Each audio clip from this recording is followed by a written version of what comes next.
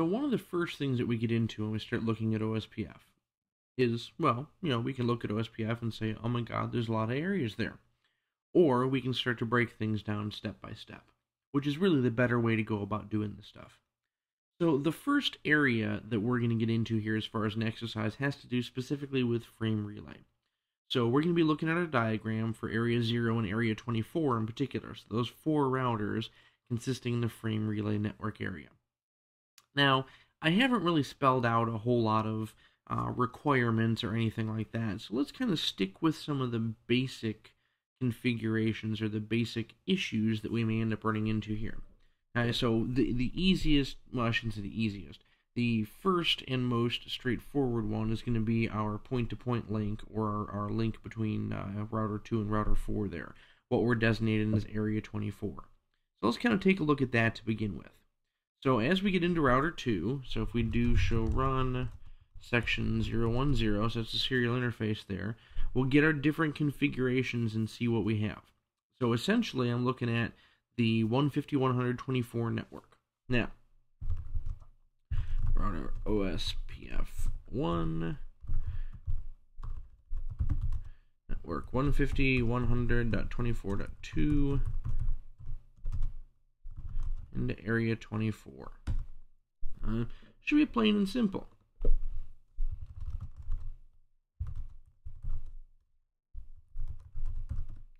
Alright, just get our config right there, same type of thing. Router OSPF 1.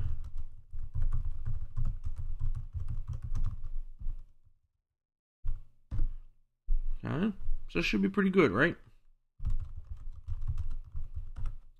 So let's take a look at our adjacency here, or what do we see going on. I'm going to do this on both sides, just so we get some variety, as you will. So as we start to look at this, or as we start to see anything, or see not anything happening here, this may cause some concern, or some issues. I suppose part of it's going to depend on how long we wait, and we really have 2 sets of timers in OSPF. We either have the fast timers, which sends hellos every 10 seconds, and then a dead time of 40 seconds, or we have the slower timers, which is sending a hello every 30 seconds and a dead time of 120.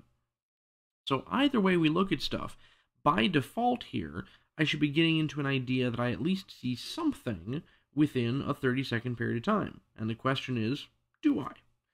I mean, let's test just for giggles and see whether it's really working or not. Okay, so we have reachability, so this is a good thing. So we know that we have layer 2 reachability here, which, by the way, very important piece of troubleshooting. As long as we've validated that during the layer 2 section, we at least have one less thing to worry about when we're looking at OSPF. But still, I'm looking at stuff here on router 2 and on router 4, and I'm seeing absolutely nothing. So what's up with that? So let's see. Do show IP OSPF interface. Alright, so we have one link, serial 010.24, point to point. Okay, so every 10 seconds I should be seeing it. Well, I suppose in this debug we won't see a hello, but I should see some sort of exchange when I get both sides. So alright, so every 10 seconds I'm sending something out. On the other side, oh, well, that's going to be part of my issue right there. Okay, and by the way, yeah, there's our wait time, and we just elected ourselves the DR. So when we start looking at these things, this is part of an issue. On a point-to-point link was really just one side's reference point there. The other side was the default of non-broadcast. So what do? How do we fix it? Well, let's take a look first at our show run.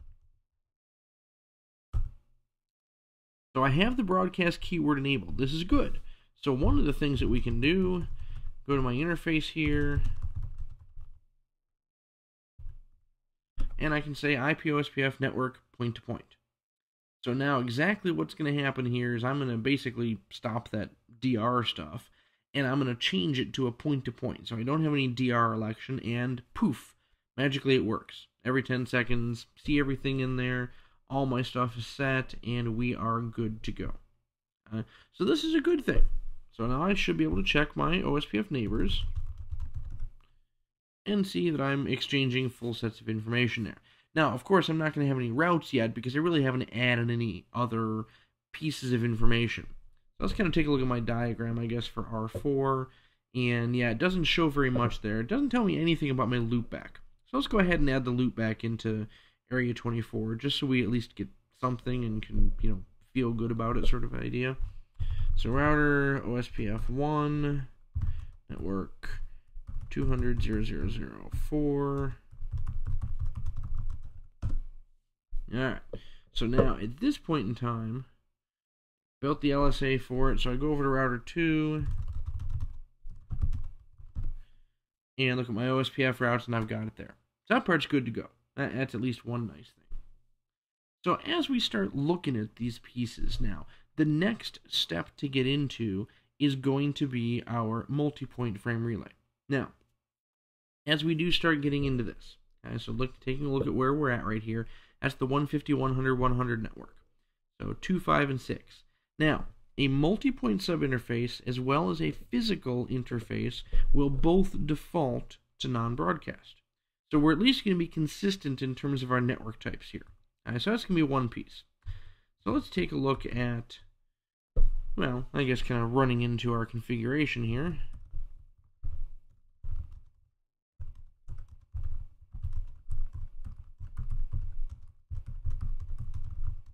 So this is going to be my area 0 config. Now I can pretty much copy this for 5 and 6 there, and the only thing I'm going to need to change is the IP address. Now this is if I decide to use the all zeros mask. If I was doing it with a /24 mask, honestly I wouldn't even have to do this part right here. I just put the same thing in every single one of them. But, whatever. One step at a time, not the end of the world. So let's see, we got R2. Paste that. Got R5. Paste that. And I got R6. And paste that. Now, show IP OSPF interface on here. That's going to be non-broadcast. That's going to be non-broadcast. And serial 010.256, that's going to be non-broadcast. So that's kind of the good part. We have that portion running. Let me go ahead and do debugs down here too.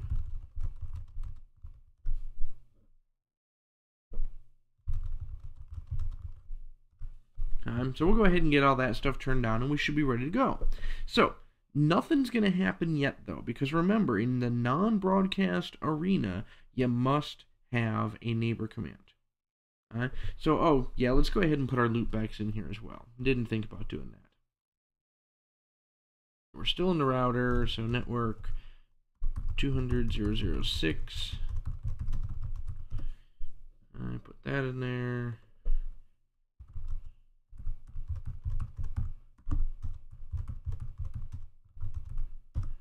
I put that in there.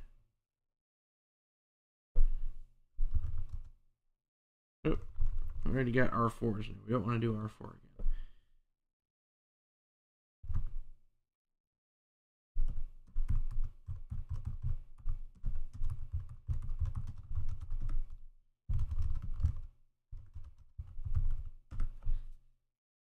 So we should be good to go at this point. Once we get stuff up and running, or once we get our neighbor commands in here, we should end up having routes. Now, neighbor command doesn't make a difference. We can put it on the hub, we can put it on the spokes, you can put it on both of them if you feel like it, but it's really only necessary on one side. So let's do it up here on the hub, so that way we at least have one full set there. Notice, by the way, that after a while it does tell me no full neighbors to build net LSA. So basically, I can't form a neighbor relationship yet. So take a look at neighbor 150.100.5 and 6. Alright, so we got two neighbors on there. We're starting the address. We're starting the unicast conversation with them. If I go over to 5 and 6, now I should see that we're starting to receive some packets. Now notice one kind of thing up here. Once this stuff stops, we're receiving some bizarre packets here. Receive packets with a mismatch area in header. Now, why would I be receiving that? I should not be receiving that information. If I look at my diagram over here, there is no way that R4 should be talking to R5 or R6. Does R6 have that same information? No, it doesn't appear to have a problem with it. No, scrolling up, there's no issue there. So we can discover a lot of things as far as our debugs happen to go. Alright, so let's take a look at that. So on R4, why am I getting that information? Ah, that might have something to do with it there. Alright, so R4 has a dynamic entry over on the side. That's not supposed to be happening over to R5. There must have been something involved. Well, see, I've got one to R4. I've got a dynamic entry to R6 also. Well, let's take a look over at R6.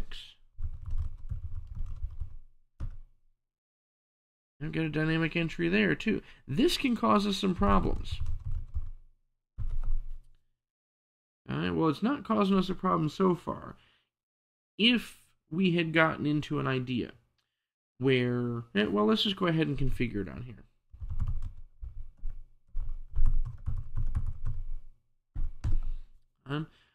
Where if we thought we were supposed to have a full mesh of peers going on. So non-broadcast is kind of helping me decide for my hub and spoke type network here. But if I decided I was going to have a full mesh happening, we may end up incurring some difficulties. Kind of leave it that way.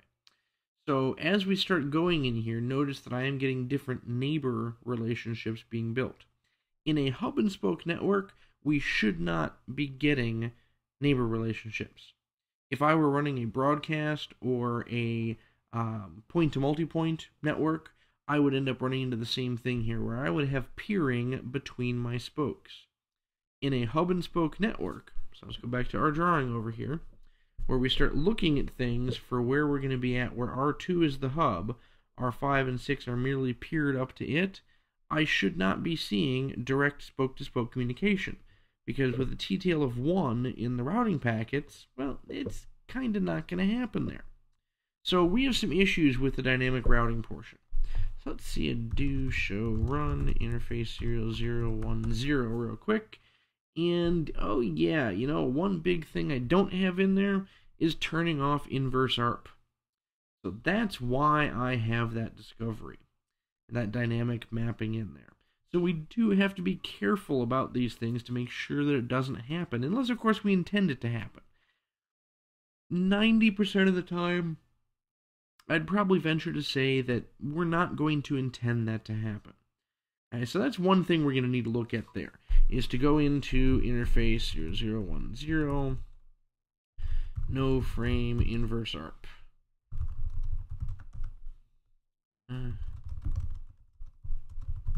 Take a look at our OSPF config there. Let's go ahead and get rid of that neighbor, because we're really not supposed to have a spoke-to-spoke communication anyway. So that went ahead and killed it, and that part's nice. And we'll get rid of our dynamic mapping, and we'll kind of go with that part there. So let's take a look over here also.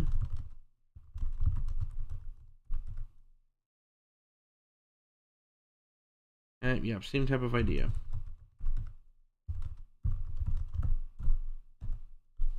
And most likely on R4 going to be the same issue.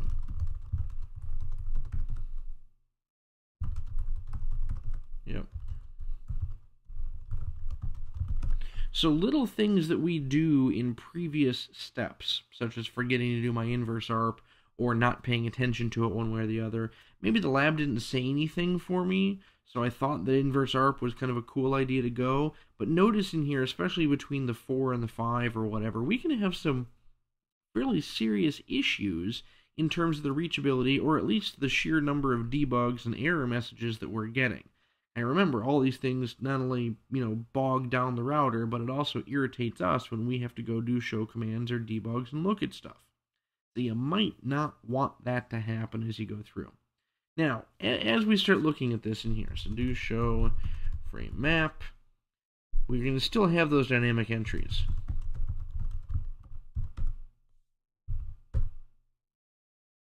Right?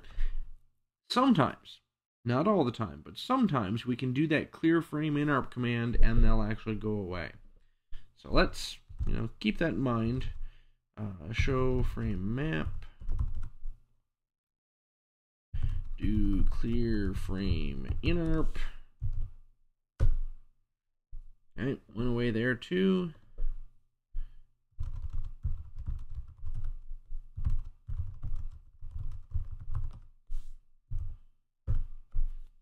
Don't always count on that command working because it's had a, let's just call it a horrible track record over time in terms of whether it works or not.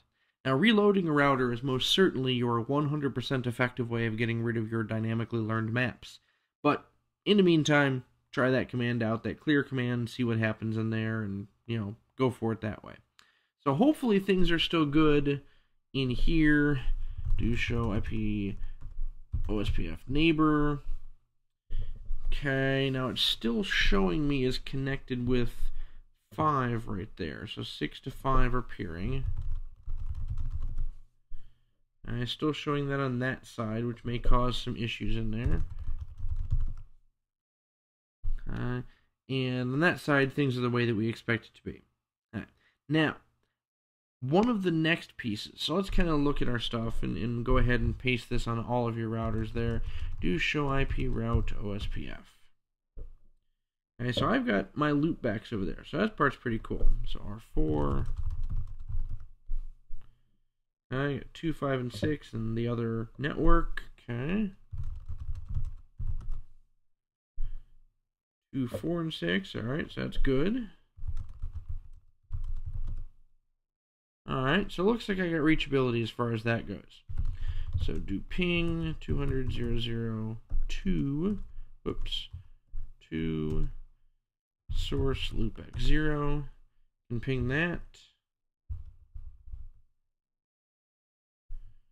4. Okay, I just lost my neighbor to 5. Alright. So ping number 4, that works. And the question is, can I ping number 5? And I can't ping number 5 now. So I lost my neighbor, I guess, after all that other information going away and kind of dying at that point. So, I mean, on the bright side, my neighbor relationship is kind of what I expect to see now. But on the other side, it makes it kind of difficult because I'm not getting reachability. So why? Well, there's an even bigger problem. I don't have any OSPF routes whatsoever, but I do have one neighbor. I'm peered to R2.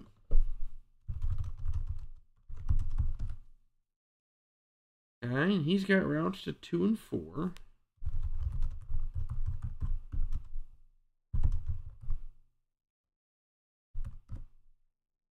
I can still ping that, so that's good. Should be able to ping this too. Yep, so that's not a problem on there.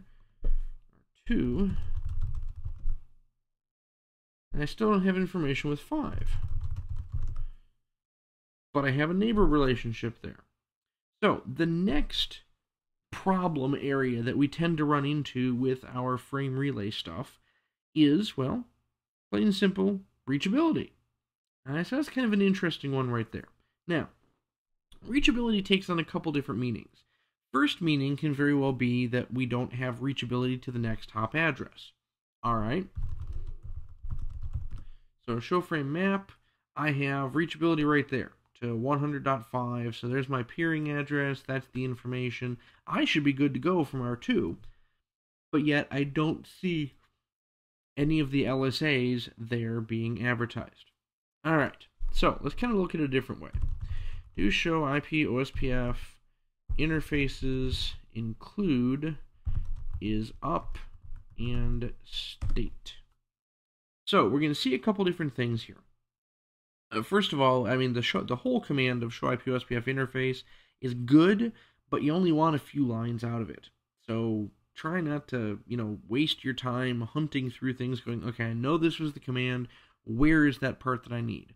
If you recognize the part that you need, use the grep commands to help you out. That's kind of the cool way to go about doing things. So as we look at this, So we're seeing that our interfaces are up. That's all nice, but I'm looking for the state. State point-to-point's all cool for 0 and 0.24, but 010.256, state BDR, backup designated router. All right, so let's kind of highlight this command here, copy that, and we're going to paste it into our other routers. See if we can see what's up with that. So R5 says it's DR other. But on the other hand, this, the show IP OSPF neighbor command, tells me that it believes that R2, its peer, is the DR. R6, on the other hand, says it's the DR. And that R2 is the BDR. So R2 believes that yes, it is the BDR, but up here it says that 6 is the DR and 5 is DR other. So we have some issues in that. Right? So when somebody is the DR, they are the ones who have the right to announce routes. A BDR, well, basically just sits there for most of the time. It'll announce routes if the DR happens to go away. Other dilemma or problem with this is that a designated router or backup designated router is supposed to form a peering relationship with every device on the network. Now, R5 is no longer connected with R6. So if R6 is the designated router, we have some issues going on. So that part's not going to work in there. There's nothing for us to do or nothing for us to see as far as that goes. So, so let's take things a step further. And let's kind of have a little bit of fun with it as we go. So taking a look at where we happen to be at now, so waiting for things to kind of jive a little bit and reset for us. Let's see where things happen to be, taking a look at our is up in state. So R6 being the DR, got some little problem areas bringing in here. We already talked about that part.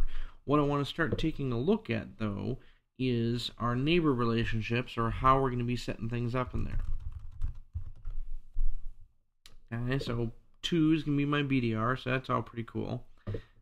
Now, one of the things, and I want to keep in mind with a little bit of a lesson here, we need to change stuff around to make sure that R2 is the DR. Right now, he's BDR, so that's going to be part of our problem here. So let's kind of go along the lines of putting some requirements into our lab for this. So let's see. I mean, we can take some easy ways. We could always do IP OSPF priority 0 on the spokes, but yay, where's the fun in that, you know? We could set a higher priority on the hub. Okay, again, where's the fun in that? So when we start looking at things, let's say that our requirements are, we are not allowed to use the IP OSPF priority command on any routers. We are not allowed to use the router ID command on our spoke routers, and we must assure that the hub router really is the DR. So as we go through and kind of look at that, I mean, the priority command, you know, like I said, makes things pretty easy, but it also kind of messes with our heads a little bit. Now, I can't use the router ID command on the spokes. It doesn't say anything about using the router ID command on the hub, so I could very well do that. Now, we have another problem, however. Take a look at the neighbor IDs. This is the router ID of our neighbors right there. So we had a loopback added onto R6 there that kind of set 223, 255, 255, 255 as my router ID. Well, I mean, not that big of a deal. Remember, we would choose router IDs by the highest IP address, or if there's a loopback, we use the loopback, or if there's more than one loopback, we use the highest IP address loopbacks. Okay? So the question is, can we get a higher number than that? Alright, let's kind of take a look at it. So, interface LO1, IP address. Well, we got to go higher than that one, so 224.0.0.1, whatever. Nope, got to put mask. Nope, that's not a valid host address. What about those Class E things? Maybe we can do it with a 240 address on there. Nope, that's not a valid one either. 255. Nope, can't do that. So the problem is we can't add an IP address that is higher than what R6 has. So what can we do to make that happen? Well, now I didn't say that I couldn't use the router ID. So let's go in here, router OSPF, and say router ID, question mark. OSPF router ID in an IP address format. Doesn't tell me much of anything about how that format happens to go. Oh, well, it happens to take that. And that's a very important lesson there. The router ID, even though we pull it from IP addresses, is not an IP address. It's actually just a 32-bit number. So 224.0.0.1, while I can't add that onto an interface, I can use it perfectly fine as an OSPF process. Okay, so clear my OSPF process there. Should kind of change everything out. Just show IP OSPF just to make sure. And there we go. We see that our router ID has changed. So that's kind of a good thing up there. So as we start forming our peers again here, we should see everything going well. So let's see. Let me go back down here so we can paste to all stuff. Yeah, I know you can't do that in the lab, but I really like doing that. Okay, so we're still in a waiting state. Okay, so at this point in time, I haven't finished with my peers on that multi-point frame relay. My peer in the point-to-point one is just fine. But as we come up here, and we should see the neighbors hopefully come up here pretty quick. Yeah, another one of those things that may take a minute or so. So you gotta love the world of frame relay. But as we're going through here, we should at least be able to see that at this point in time, we will know that our hub is indeed going to be the DR. Let's go make sure real quick here in R2 that we didn't kill our neighbor statements.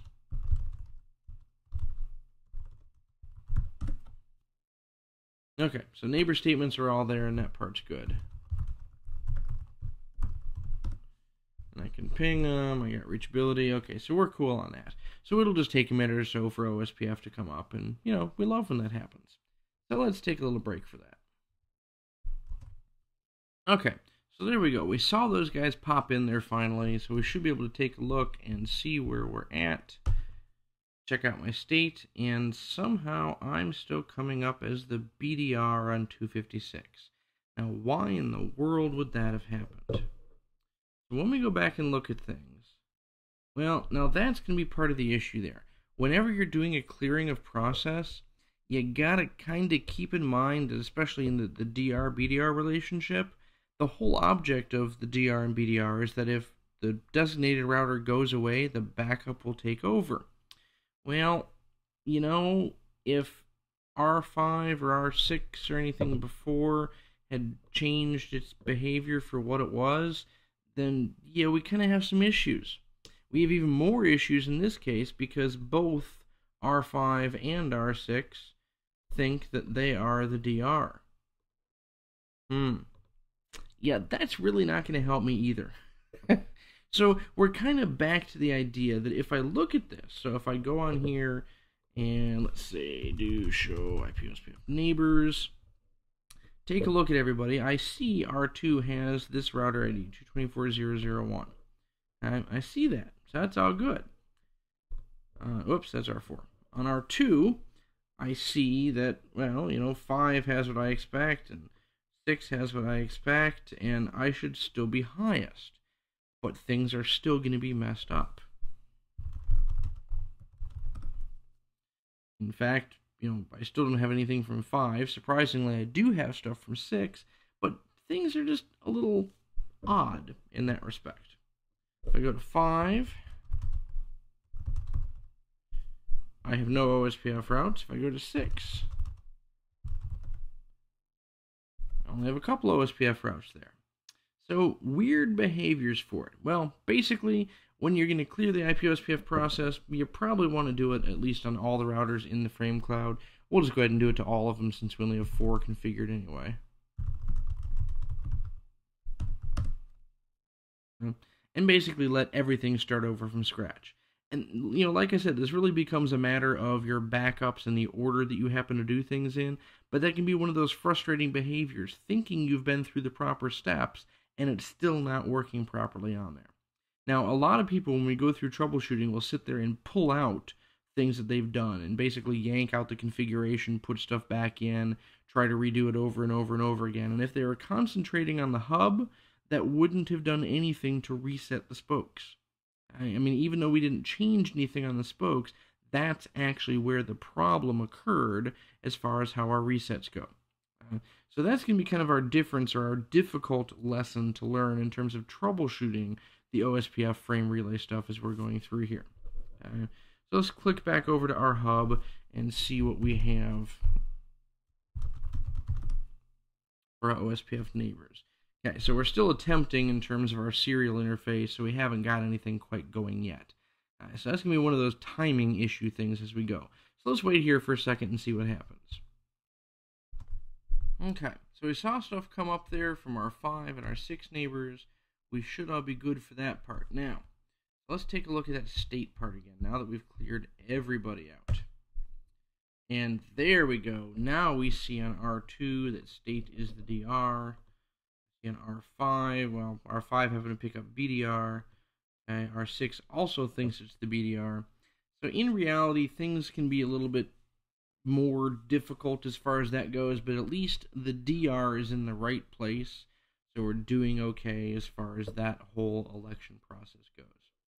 So now, let's see, do show IP route OSPF. And I'm going to see on R6, I got 2, 4, and 5. This is good. I got 2, 4, and 6 over on R5. Yeah, R4's got everybody, and R2's got everybody. So the main thing here now, I see all my routes. Do I have ping ability? So do ping.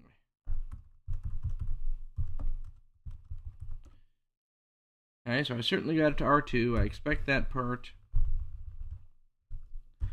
Have it over to R4. I expect that part. Do I have it to R5? And I do not. Why do we not have reachability to R5 even though we see the routes? So this is the next entertaining lesson that we get to have. So since we're doing stuff in here, well, yeah, I guess it can be kind of obnoxious. Let's go ahead and make an access list.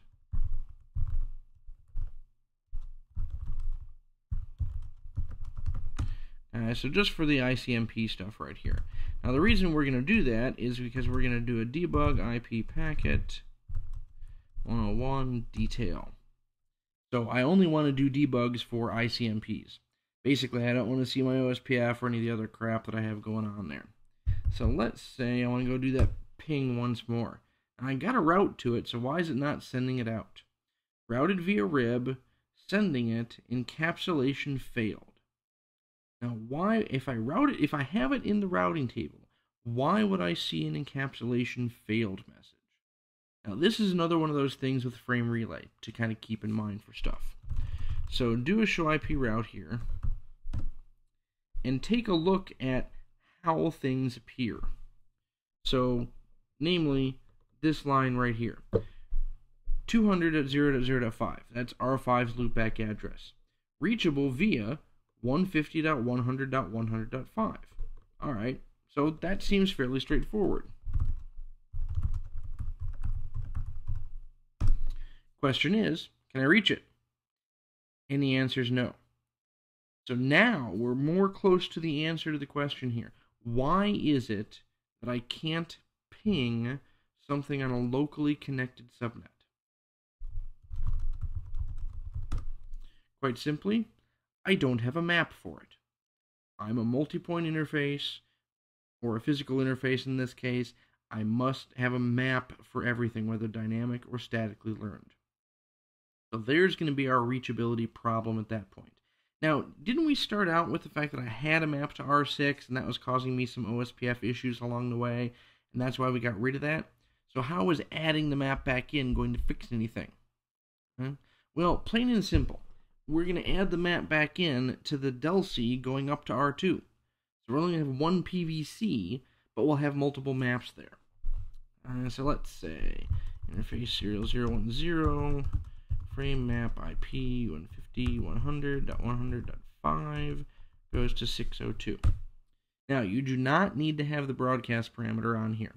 One broadcast parameter per delcy. We talked about that earlier in frame relay.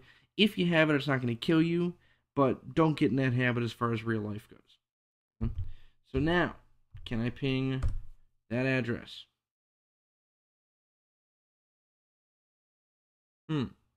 It appears to still not be working. But on the other hand, I am not getting encapsulation failed. Okay. So what's the next step?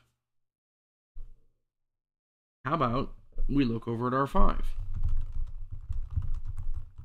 Since we've already been through part of the troubleshooting, we at least know where we might want to go look at. And sure enough, R5 does not have a map to get back to R6.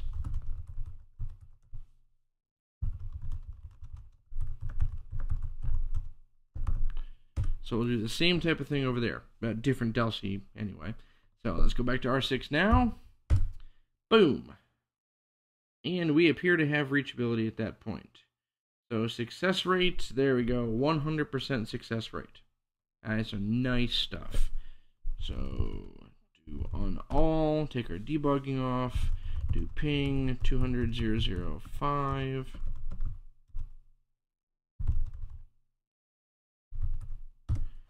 And that works too. So now that we fix our layer 2 reachability, we have no problems whatsoever. We will not peer OSPF, even if I put a neighbor command in, even if I change to broadcast or point to multipoint or whatever. I will not peer with the other spoke because I'm going to the same PVC and because the stuff has a TTL of 1. So that won't give me any difficulties whatsoever. But at this point in time, I have full reachability. I can do it between spokes, I can do it out of my area, and life is pretty damn good. It's exactly what I expect it to be, and that's the way we like it. So that's going to be concluding our first exercise here, a lengthy one, but our first exercise covering OSPF and frame relay, as well as some router ID information. So our next area to look at in terms of OSPF operations is the methodology of authentication.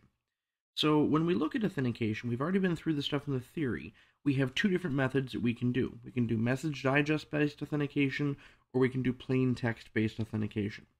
So on a couple of things we've done so far, we're going to concentrate on Area 0 and Area 24 for the moment. Now when we start to look at this, what I want to do for Area 24 is I want to do plain text authentication, and we'll go ahead and use default passwords to Cisco, just to kind of keep stuff nice in there. But plain text authentication for Area 24, and then we'll do message digest authentication for Area 0. Okay? So we have different methods as far as the application of that technology as well.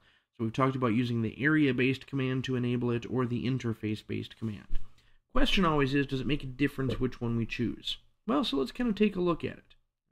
So let's go as far as router 2 here, and make sure we have our OSPF section already set up so far. So section OSPF, yep, looks pretty good. Got Area 24, got Area 0. Okay, so inside router OSPF 1, we might have already been there, but better safe than sorry. So taking a look at Area 24 and question mark gives me an idea of the different things that we can do in here, or see how the operation is going to be going. So authentication is what I want to end up with. Now if I just hit enter here, that's going to be using plain text authentication. Okay, so that's our enabler at that point in time. Now if I just leave it at this in about 40 seconds or so, because if I remember right, those were point to point.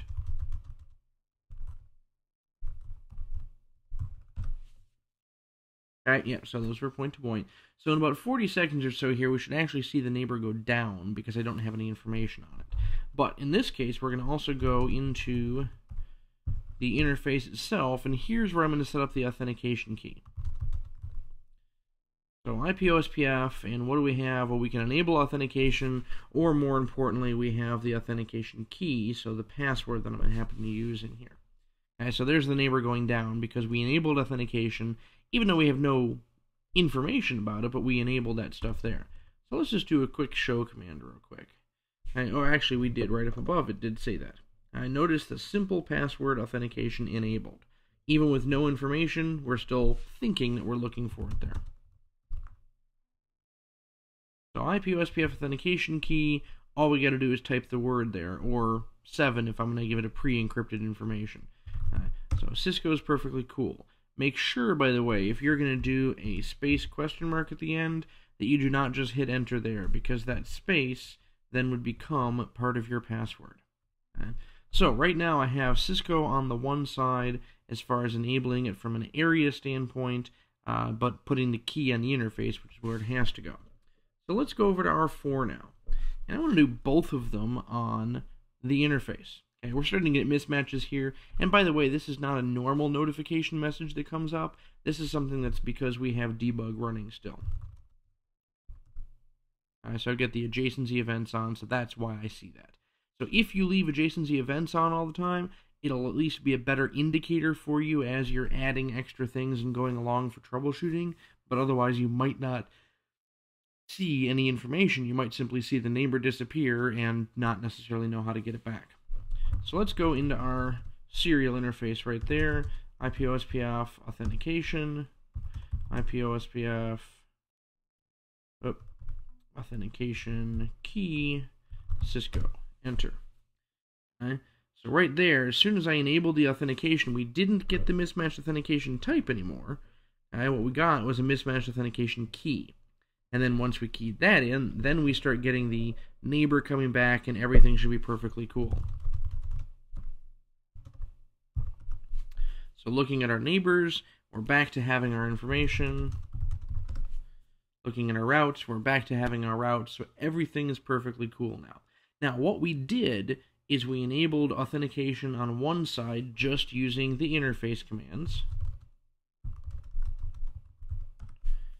Alright, so we'll see the information on here up top above the router OSPF1 portion. Those are going to be interface-based commands. On R2, on the other hand, I have simply the key on the interface, but I've enabled the authentication within the area itself. So basically, the bottom line is it really makes no difference where you do the enabling, as long as you do it and as long as you match and as long as your keys match. Then we're doing pretty good then. So next thing we wanted to look at was Area 0. So go back to our graphic real quick. Area 0 is the sub-interface on R2, plus the physical interface on R5 and R6. Alright? Well, so let's kind of make an easy one in here. So let's say R2, R5, R6, router OSPF1, and Area 0 message or authentication message digest. So it should be good enough in the shortcut commands. So copy those commands over, and we're going to go paste that on R2, paste, R5, paste, and R6, paste. Now, if I do this,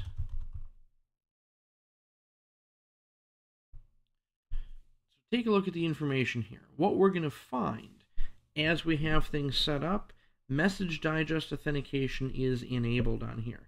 Now the question is, am I going to lose my peers? Okay. I mean, we do have a part on here where it specifically tells us no key configured. Now, actually the answer is no, you're not going to lose your peers. If we're told, of course, that all passwords are Cisco, which is most likely going to be what our requirement is, and all we do is enable the Area 0 authentication message digest, our neighbors will not die. We are still actually doing the authentication. When in doubt, remove batteries from the telephone. In any event, where we were at, as far as the no key configured part, message digest for MD5 authentication does allow the use of a null or empty password. That's what key 0 is. So the fact that we've been waiting for a while, and by the way, the recording was off for probably about a minute while I tried to figure out how to kill the volume on that thing. But in any event, concept in here being that we're not going to lose our neighbors because of any message digest problem there. Since we pasted the configuration on there, we didn't see any mismatch in authentication types, and according to our rules, everybody's sharing the same information. So what we need to do is make sure that we go back onto our interfaces now and actually define that information. Now, when we get through, let's keep something in mind here real quick. So on R6, we just got a physical interface. to show run int 0010. So that's going to be our setup for that. So let's go into that interface. IP OSPF question mark. Now, if we start looking at things and say, oh look, we're going to do the authentication key, Cisco, and hit enter. Now take a look at our interface. We haven't changed anything. So that's very important to know that also, because a lot of people, when we start looking at the question mark at the output there, the first thing that we scroll across is authentication key, and think that that sounds pretty important as far as that goes, and don't tend to look any further. So if we do that, when we get down to here and we see still it says no key configured using default key ID 0. Older versions of iOS did not give you this part right here. So all it said was using key 0, which you kind of look at and say, okay, whatever, I didn't have to type in a key number, so I didn't care. You're not going to get points for it. So you entered the wrong command for it. Even though it'll show up, it'll stay there perfectly fine. We're not doing clear text authentication. We're doing message digest authentication. So what we need to have is the message digest key. So let's kind of look back at our pasting here. Interface 0010. And now we're going to do an IP OSPF message digest key 1 MD5 Cisco. And basically, we can do the same thing when we get down to R2, except it's going to be on 256. So that'll be our difference at that point in time. So we can paste this here. I can paste it on here. And when we get to R2, we might start seeing some mismatch problems. And we'll see if that happens to come in. Actually, I think it'll kill the peers before we get any of those errors. But let's go ahead and copy this and at least get ready for it.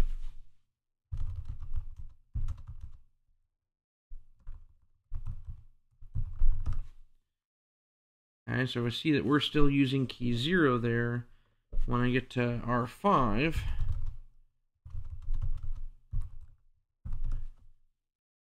I'm actually using key 1 at that point in time. So I have the information there.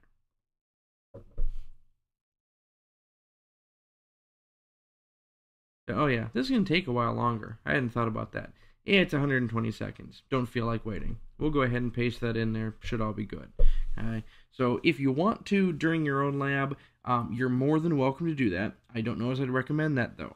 Keep in mind that you have 480 minutes. So if you're going to wait 2 of them for it to die just so you can see it come back, that's 1/240th of your whole lab experience. I'm not sure I'd waste that kind of time for it. So just know what happens, know how we're doing it, and, well, know what's going on there. So we've got 2 different types of authentication enabled at this point in time. So let's try something a little bit, well, more interesting.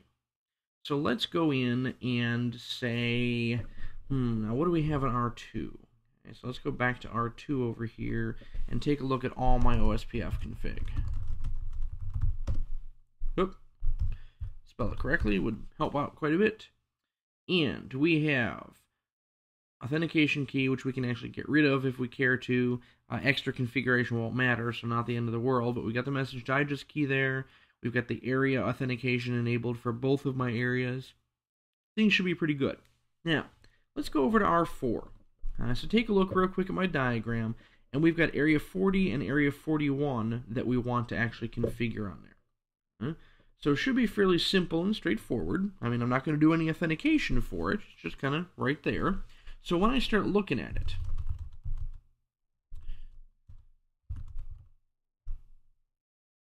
take a look at my IP addresses. So there's my networks. So router OSPF 1, network 150.100.40.4.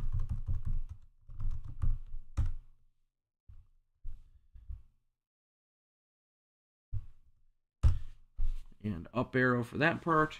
So I have both of the interfaces up as far as OSPF is concerned. Now, quite honestly, I don't have any neighbors in those areas. I've got nothing else connected to those particular interfaces.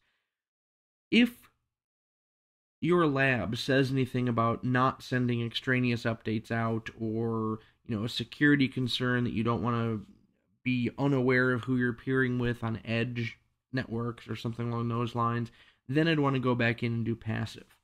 So we can do that if you want to. Say passive fast Ethernet 00, and same thing for 1. Now notice it said no full neighbors to build the LSA for. It declared itself the DR, but at the flip side, we're going to go ahead and say passive and really not care about it one way or the other. So looking at IP-OSPF interfaces at that point, I still have them listed as OSPF interfaces, but at the same time, I have basically nothing set up for it, so no configuration or no hellos going out, because both of them will reflect that they're a passive interface. So, question is now, do we have that information in there? So let's go back.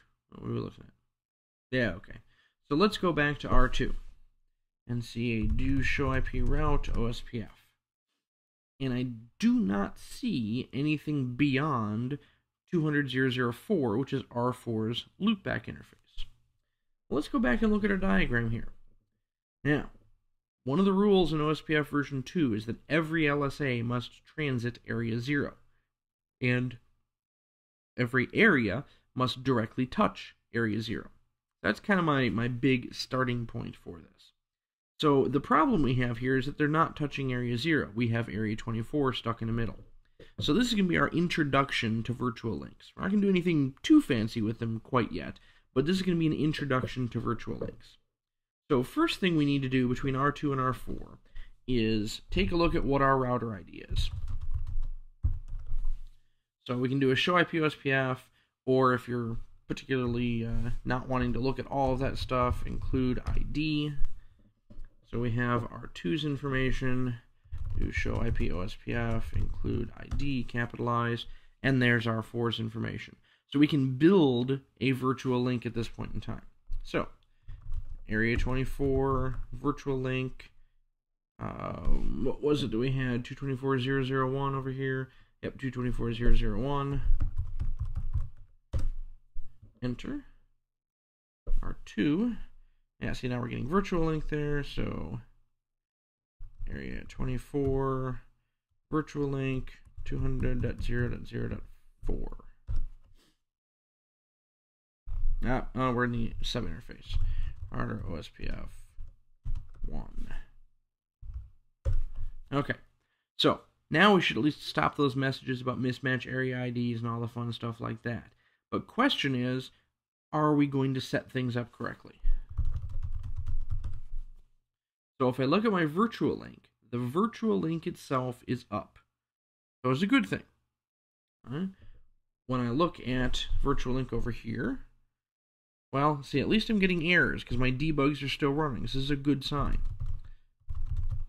When I look at the output for show IP OSPF virtual link, again, it shows that it's up. But two different things. The virtual link must come up. That tells me that I have reachability between the ABRs. But the other thing is that I must form a peer, and that's where my adjacency is failing at this point. So on this virtual link, I don't see any authentication enabled. Over on R2, on the other hand, I have message digest authentication enabled, but there's no key configured. Alright, so a couple different things that we have to do. So on router 4, I have to enable message digest authentication for that virtual link. Now, I can do it via the Area 0 authentication message digest. That's a way to do it. Or I can actually do it on the virtual link. Let me just up arrow here and question mark and see the types of things that I have. So, authentication message digest. So, as soon as I do this, show IP OSPF virtual link, I have message digest authentication, show IP OSPF neighbors, and I actually peer with that neighbor twice.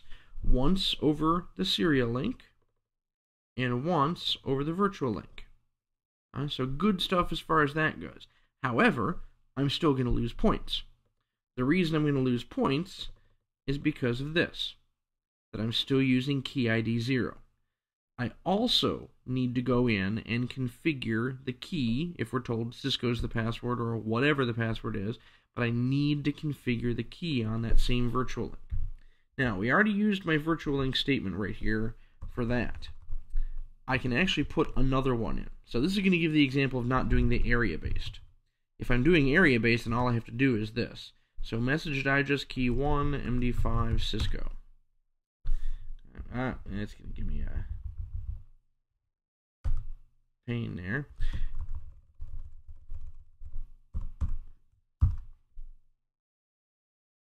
It has message digest key, so why doesn't it like that? Message digest key 1, MD5, Cisco.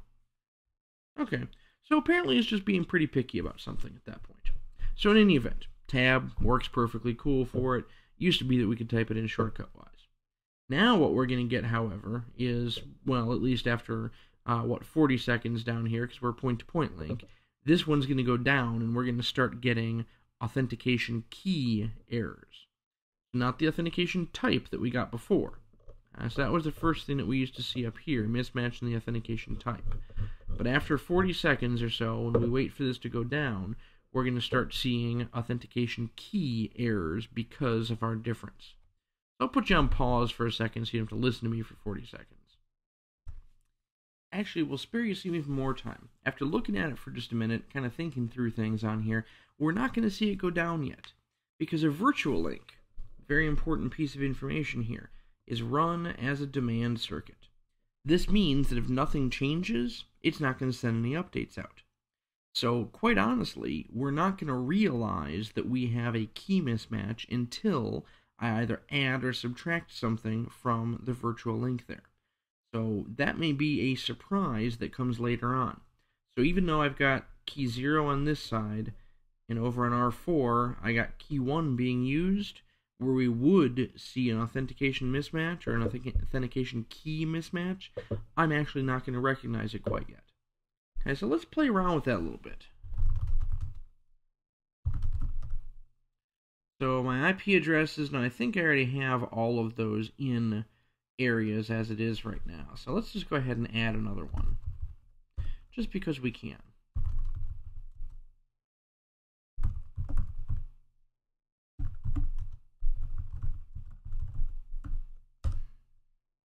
So give it an interface at that point. Router OSPF 1, network 200.241.4. Okay. So LSA's there is going up. We're going to actually be sending it out. And let's see what happens now with the routers.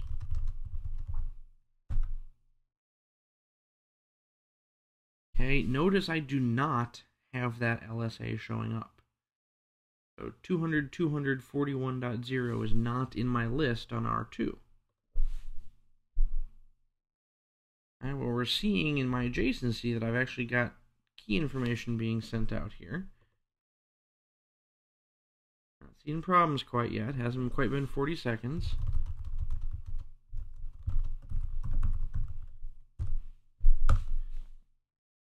Alright, so I have the information in my OSPF database, so we're doing good from that standpoint. Got an update, got youngest keys. Now this is where we're getting into some errors. There we go. Mismatched authentication key. So basically neighbor went down at this point. I think we might have killed our debugs over here. Yeah, that's why we didn't see it on R2. Okay, so as soon as that happened, where we issued a change, where we saw something change and needed to send it out, that's when it started our 40-second timer because things were not matching correctly. So that demand circuit is certainly going to be a problem on there. So let's see where our area virtual link is here. Message digest key 1, MD5, Cisco. We'll see when that neighbor comes back up. Should be fairly soon here. Key exchanges every 10 seconds. There we go. We're up to full. And check out our routes. And we're waiting. We're waiting. There we go. Now we got it in the routing table, and now I actually have this route on there. So those are the differences, and that's kind of an important lesson in terms of where and when we see the changes on here and how it's going to occur.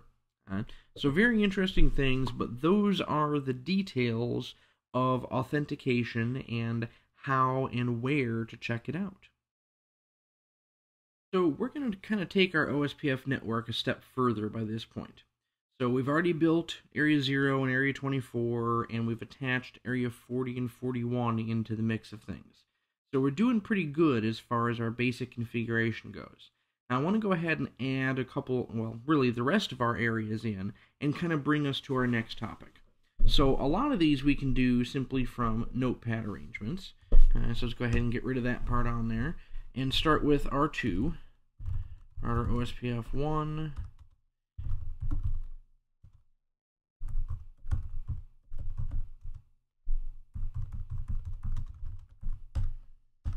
so this is just going to be some very basic things. We're not going to do any fancy authentication or anything like this.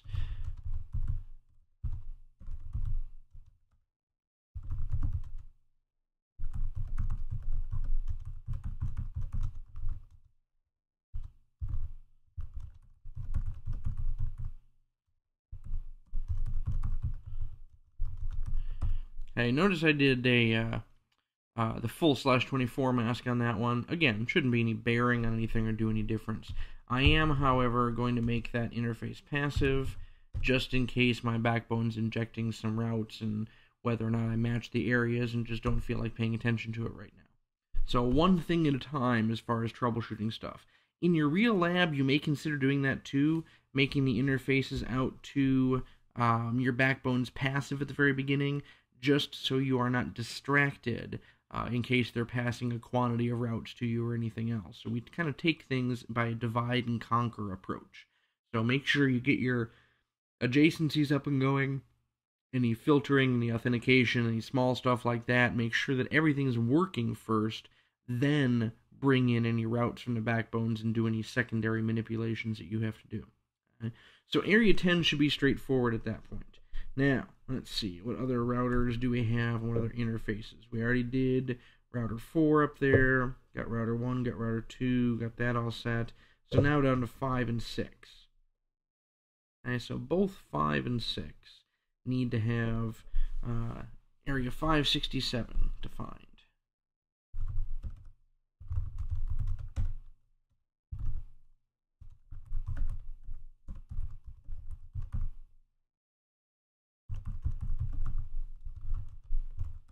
And we actually have 2 networks in there.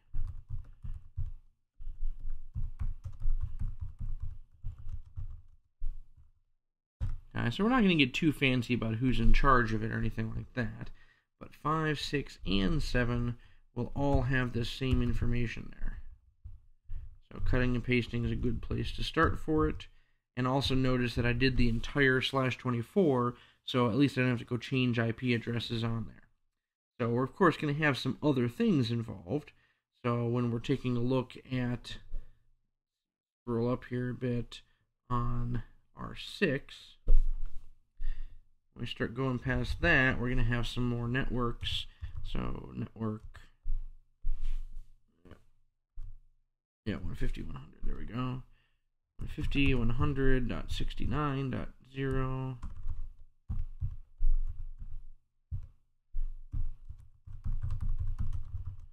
Area 69, and R7 is going to add network 150.100.78.7,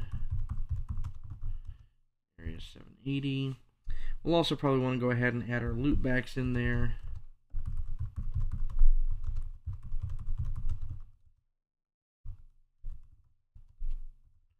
Honestly, it doesn't matter where we add those loopbacks into the mix at all.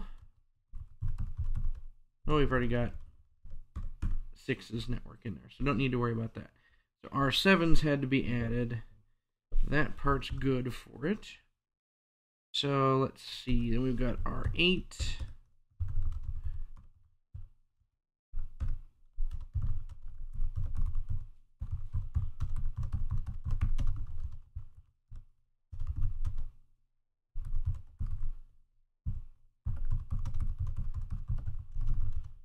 Put all of its interfaces, and actually we can do it a different way. Since everything on R8 is going to be in here, let's do it with zeros. let's kind of take the quick and easy approach there. Now, normally from a wildcard mask, I would tell you that the second grouping should be all 255s, but in iOS, they actually basically correct it for you, so you really can put the quad zeros twice and be perfectly fine with it. And we'll do that passive to our backbone again, just to be safe on that. On our 9,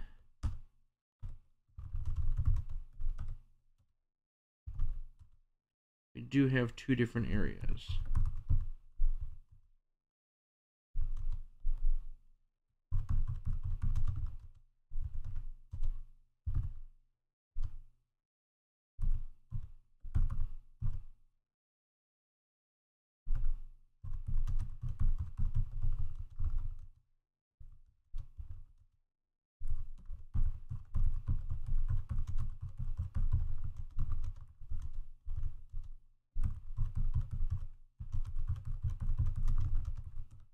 Okay, so we should be good as far as putting all of our information.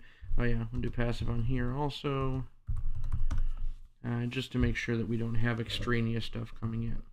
So now it's just going to be a matter of pasting that information into our existing routers. So let's see, we'll start with R2 then, get that information in, and go on to R1. And we should see some peers come up here pretty shortly. 5's information.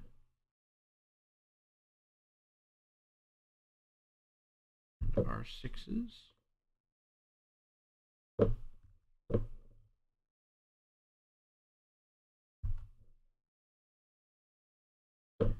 So from putting in the configuration standpoint, you can start to appreciate how much Notepad can actually help you out in terms of just the cutting and pasting idea, or as far as how fast you can get things together or copying between them. So R9, all that stuff set, and we can go back and double check on things. So good stuff there. Show IP OSPF neighbors. Actually, why don't we do that to everybody since we can. So I've got peers between R1 and R2, so that's cool. So I'm not peering the backbone. R2, got pretty much everybody I expect to. R4, same type of thing. R5, now we have, oh, okay, so we had stuff that was going up and in the process of going up at that point. So, show IP OSPF neighbors again. I do have more than one peer with R7 and more than one peer with R6. One of them's under Fast Ethernet 0.1, one of them's Fast Ethernet 0.0. So per my diagram, that's pretty much what I expect. I've got 2 Ethernet links inside area 567. So that's good. So R6, I'm peering with 9 here, peering with 5 twice, 7 twice, and 5 3. Oh yeah, 5 3 times because it's going to be under the frame relay interface too. So yeah, different little things you got at that point in time. So when we look at this, number 9, so we have our information in there. Now, question is, as we go through, and you can take a look at the rest of them too, there's 7, there's 8 as we expect to, there's 9 as we expect to, only peering to 6.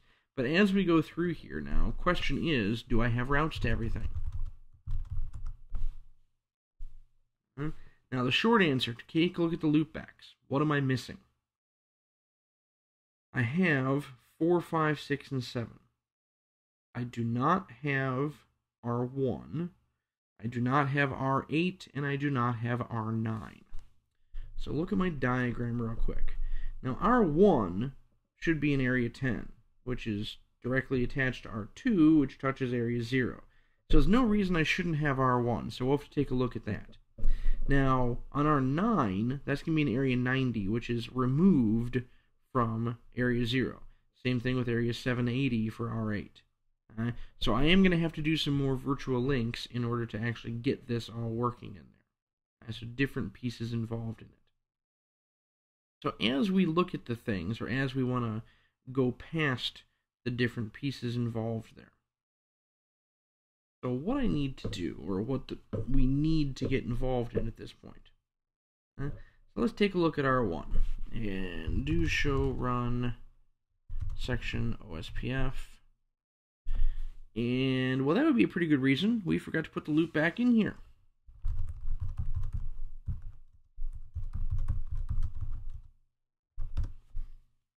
So that's a pretty simple fix. We could have done that network for all zeros here also. So let's check that out again and see. Voila. Okay, so there's R1. So that's kind of the easy part. Now 7 and 8 are going to be a little bit different, or 8 and 9, sorry, are going to be a little bit different there. So when we start looking at this, I need to build a virtual link over to R7. Now, question is, do I build it from 5, or do I build it from 6, or do I build it from both? Right? And that kind of brings an interesting, dilemma, but an interesting thought process as far as which way do you want to go. Now, quite honestly, both R5 and R6 touch area 0. And what happens if I want multiple paths out, or have multiple options in case one of them fails? So it really depends on how much you're looking at failover capability, or what different kinds of things that we can have going on there. So taking a look at our notepad idea. So let's kind of break this to a different section here. So on R5, R6, and R7, we're going to start building some virtual links. Honestly, R5 and R6 are going to have the same information. Now, keep in mind some of the things that we've learned before. So this really shouldn't be anything new to us at all. So as we get in here, R5 and R6, so we've got, what, area 567, virtual link 200.0.0.7,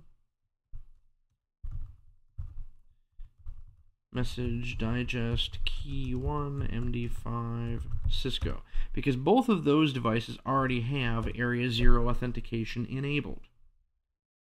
So copying things down, let's make it for R7, which will need that virtual link command there, except for the fact that we're going to change this to 5 and this to 6.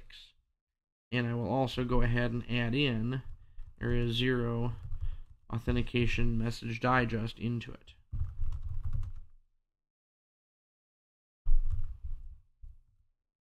So that'll be my difference there. So copy and paste these to R5 and R6. So here's R5, paste that.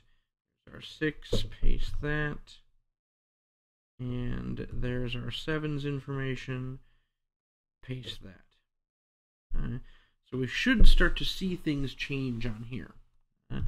Do show IPOV. So I have 2 virtual links at this point. VL1 is down, VL0 is up. So you kind of have to wonder about that part. How is that actually working on here? So I received a packet, mismatch ID, from a different guy. Now, what did we do wrong at that point? What we did wrong is we put the wrong router ID on there. Forget that we changed, oh, here it is, R6's router ID. Alright, so that's going to be a difference. Alright, so when we get to this, I'm going to do no for that one.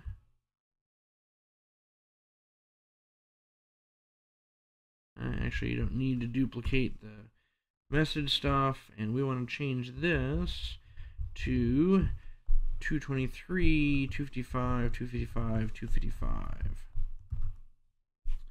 So that should be the valid way to do it. Okay, now again, using your notepad, even though we made a mistake right here, so we had a problem for it, the corrections were that much easier. Rather than doing a show run, highlighting what you had there, pasting it over to Notepad, editing it around, and then pasting it back, it was already in Notepad waiting for us. So there's a lot of different reasons why it's a good idea to use Notepad to the full advantage that you can. Okay? So now, on here, do show IP OSPF neighbor, and we should see, well, we've got all sorts of things going on, but most importantly, I have 2 peers involving virtual links. So I got R5 and got R6 on there.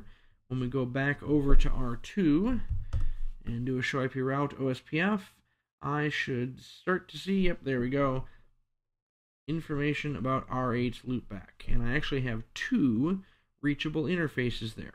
So one via R5 and one via R6. So good stuff as far as that goes. Now, on R6 and R9, so there's going to be our next step. So between here, we need to do the same thing for a virtual link. Because we're crossing area 69, going to be defining this information right here. So scoot this back over this way, and kind of copy this. Yeah, we'll just type it out. Okay. So R6 is going to have router OSPF 1, area 69, virtual link 200.0.0.9.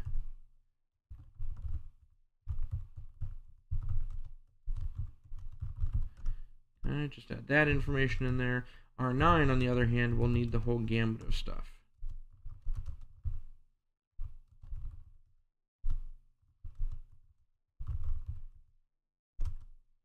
And don't forget about that changed router ID.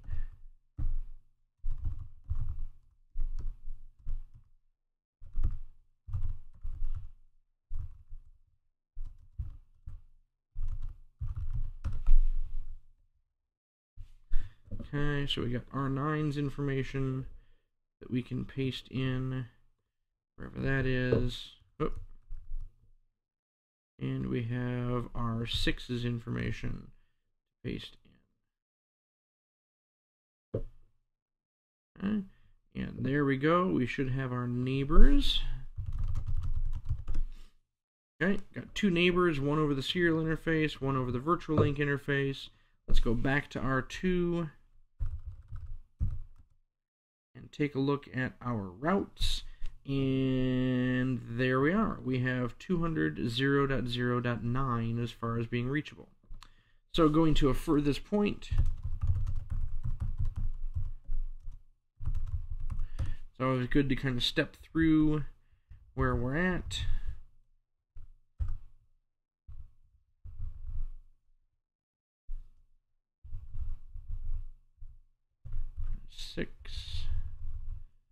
There's our 7, and the 2 furthest ones being R8 and R9. And we got full reachability through there. So our idea of adding the virtual links and making sure we do our authentication, perfectly cool. Now, what if we want to make this a little bit more fun? What kinds of stuff can we do to add to this mayhem in here? Kind of give you something to think about for a minute. Let's go back to our diagram, because I don't have any more areas on the diagram here, but what if we wanted to add our backbone routers into it, and say that we had some, well, different stuff going on here, some extra areas added in. So I'll let you ponder that for just a second, and we'll come back and think about adding that. So, checking out our diagram here, kind of pondering through how I get everything set up, let's add a couple things. Okay. So we're going to go ahead, at least on R6 and R9, and take off the passive interface there. So I want to start peering with those 2 backbone routers. Now, the other thing that we might find is that we're going to be told that there are going to be routes coming from the backbone routers. No surprise, that's what backbone routers are for. What we might be surprised with, especially looking at this diagram here, is to find out that BB2 uses area 200 and BB3 uses area 300 for all of the routes they're going to be bringing into you. Now, if we were supposed to change the network, so like on R9 to BB3, that 100.100.250.0 network, if we were supposed to change that into area 300, it really wouldn't be anything else we'd have to do. Because with the virtual link, area 0 is already out at R9. So adding another area to connect is no big deal. Just like what we did at R4. We only needed one single virtual link to bring area 0 out to R4, and then adding area 40 and 41 or whatever other areas we would add would not make any difference.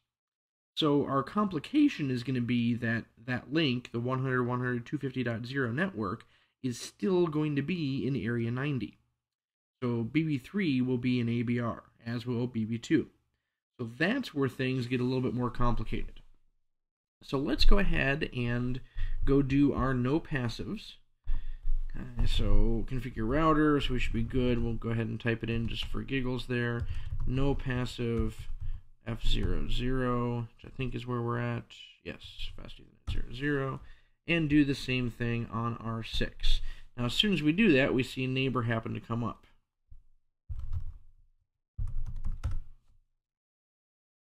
So we're going to have neighbors showing up at this point in time, or see what happens there. But at the same time, we're going to start seeing these types of things right here. Now, it's good that we get those messages, because if nothing else, we're going to have a reminder that we should have a virtual link there. So we're going to start seeing that information on there, start seeing that set of difficulties. Whoops, R6 is not what I wanted. R8 was what I wanted.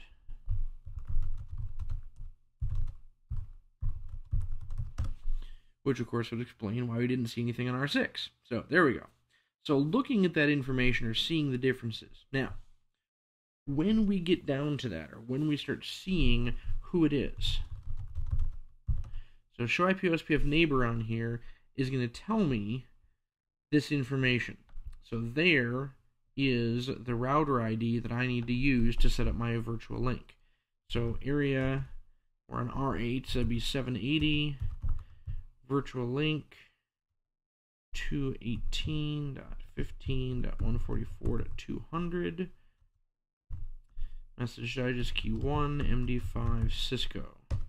Now, question is, of course, do show run section OSPF. How did we do the configuration?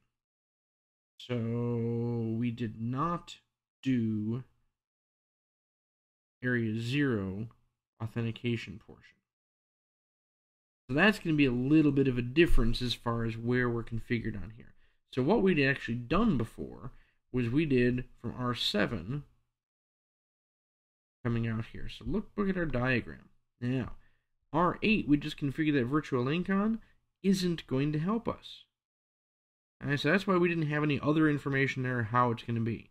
So our last virtual link went from R5, well, and R6 up to R7. So R7 is in 780. R8 is in 780 as well, but really just a middleman. It is not a border router. That's going to be one of the key distinctions in there. Is putting a virtual link on R8 will not help anything whatsoever. So we're not going to see anything as far as that goes. All we're going to start seeing is, well, things just don't match or don't make any sense on there. So taking a look at R7. So let's go ahead and we'll go back to R8 and remove that information there. So Control A to get to the beginning of the line and say no. Now at the same time, probably go ahead and at least copy that part right there. So we can go over to R7 and paste it. Virtual link, message digest key 1 MD5 Cisco. Run section OSPF. Make sure we don't have to put the message digest authentication portion in there. Nope, we've got the area 0 message digest authentication. So we should be good to go as far as that portion right there. So let's check that out. So at this point we're going to be good. We have a virtual link that's gone up, and theoretically I should start to see a whole bunch of extra routes.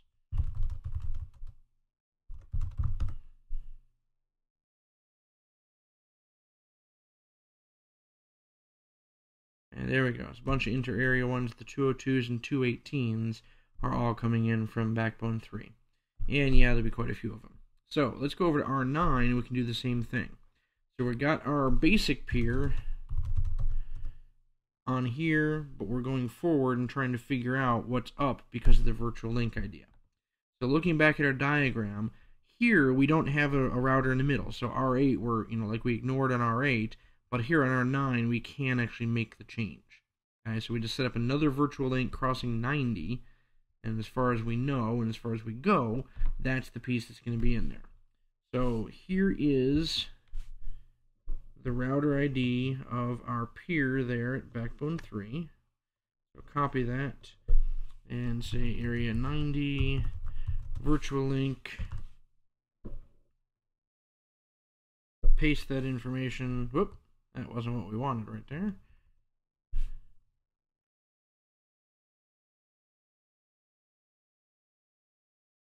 Copy, paste, okay. Message digest key 1, MD5, Cisco. And see how that goes. Go, virtual link 1, up, loading to full. Everybody should be fine. Show IP route OSPF. And we'll see what ones go out the fast Ethernet right there. Should be a bunch of 102 networks, absolutely. So we're good to go, and we have both the area 300 added on there and the area 200. So what we did is basically nested or concurrently hopped our virtual links. So the whole idea, and kind of remember this for our authentication and everything else, just like we talked about in the theory, what we're doing is extending area 0 out, hop by hop by hop, and seeing that information propagate. So as we move through here, perfectly cool to do, and we should have a fully robust network at this point in time. So for our next exercise in OSPF, I want to start talking a little bit about stub areas and seeing what kinds of, well, entertaining things that we can do with them. Now, we've made a few changes in our backbone router configs as far as how they happen to go in there. So right now, BB1 has been brought into area 10, so fairly simple and straightforward, and it's redistributing a bunch of routes showing up as E2s.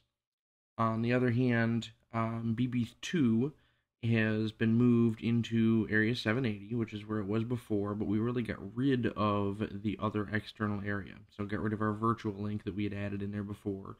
At least if you listen to the virtual link section first, you would know that part. But otherwise, we have brought stuff in and brought them in as E1 routes. On BB3, on the other hand, we still have all of that information there, and have area 300 and all of the fun routes that we've brought in from that particular aspect. Now, what we want to do next is really kind of play around a little bit and see where we're at in terms of reachability, in terms of how we're going to, well, you know, mess things up in new and exciting ways, or otherwise affect how our routing actually works. Okay? So we've got a couple routes to kind of keep in mind, and we'll go ahead and do some show commands just to see where we're at with those. But as far as testing goes, our purposes are going to be quite simple in that we want to look at reachability as far as a few different routes.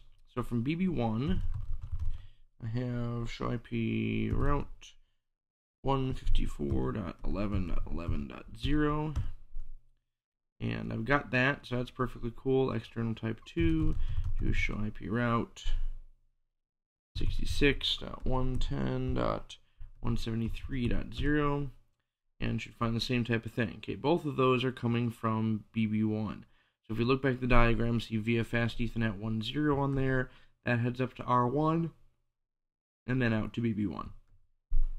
On the flip side, a couple other routes we have, do show IP route 202.0.0.0, and what I'm going to look at here is seeing E1, and it'll be from two different paths, but that tells me it's going to be coming down from BB2 at that point in time.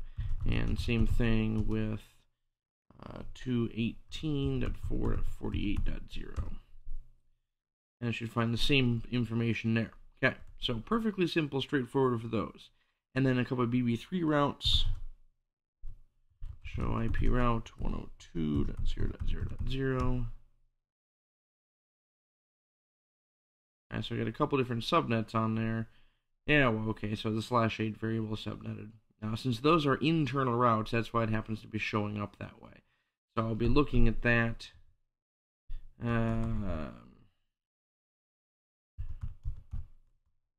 can do it for a specific route on there just to get the one subnet that we want there. But it's going to be an inter-area route that we're seeing as far as live reachability on there. And same type of thing we should be able to do with 102.5.64.0 and see that information on there as well as the /22 that it's coming from. So those are the things that we really want to check and track as far as reachability once we're done with our changes. Okay, so now the question is, what types of stubs are we going to come up with? Let's go back and take a look at our diagram there. And as I start looking at it, so let's say one of the first things I want to do is take area 10 and make that into a stub area. Okay?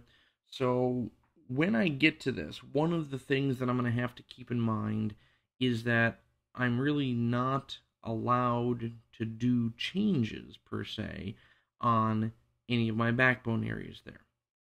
So it's going to kind of cause me, well, some issues. Okay? So some problems along the way that we have in that I can't reconfigure BB1. So if it's not listed as a stub area right now, then I can't do much with it, and it wouldn't be as a stub area right now because we have redistribution going on. So I can't do anything in terms of the redistribution there.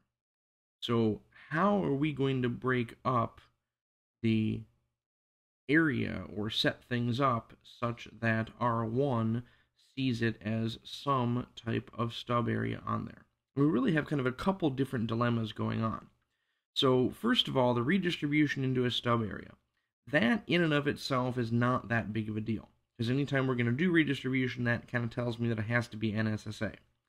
The part that's going to be the hard one to think through is the idea that I can't go to BB1 and make changes. And if it was already set up as an NSSA or any sort of stub area, I wouldn't have a peer right now, because we have to agree on that stub flag. And as it is, router 1 is not set, or router 2 for that matter, is not set up for a stub flag with it. So how are we going to look at it? Because at the same time, I'm also not allowed to change the areas, because that too would either mean that I'd alter my diagram or that I have to go to BB1 and make some sort of change in there, which is not going to be allowed to happen. So here's an interesting one for you to ponder. Is there any reason why we couldn't have multiple OSPF processes, both of which have area 10? I mean, seems like a decent idea. There wouldn't be any automatic exchange, so it's not like IGRP and EIGRP or anything fun like that, so there's no automatic redistribution there. There's also no automatic sharing of information, even though the area numbers are the same. But what it does is it allows me to separate things out. So on router 1, I can have a second OSPF process that simply runs area 10. I honestly don't even have to touch area 0 at that point. It's just, one of those things that I don't have to worry about in there. And on the other side of area 10, I can set it up as a stub area or any type of stub that I want to. Now, realistically, I'll set it up as NSSA because that will allow me the redistribution portion. But rules are, the only thing that I have to do is make area 10 some sort of stub area, but maintain connectivity. Okay? So those are the things where the rules are going to come in fairly small, but it's going to be, well, a lot of thinking or a lot of things to be worrying about on there. Okay? So let's kind of plan things out a little bit. Let's go back in here and go over to R1 and take a look at our OSPF stuff. So, fairly straightforward, fairly simple on there, not really any magic to it whatsoever. So as we go in to plan this out then, R1 is really where we're going to be at. So router OSPF 1, and what I want to do is remove the 100 network.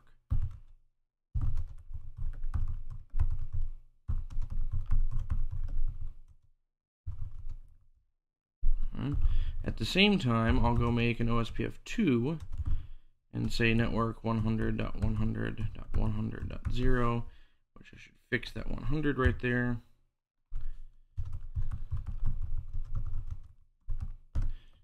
And put that portion in there just by itself. So, that part, as we see it, will allow things to be broken up just fine. Alright, so when I start looking at stuff on here, so let's go in and go ahead and paste that and break those things up. Now, what I'm going to do is remove my neighbor at that point, so BB1 neighbor happens to go down, but at the same time, I'll be starting a second OSPF process, and we should be negotiating that piece of information on there. Okay? So information that we're going to get or that we're going to see as far as the reachability.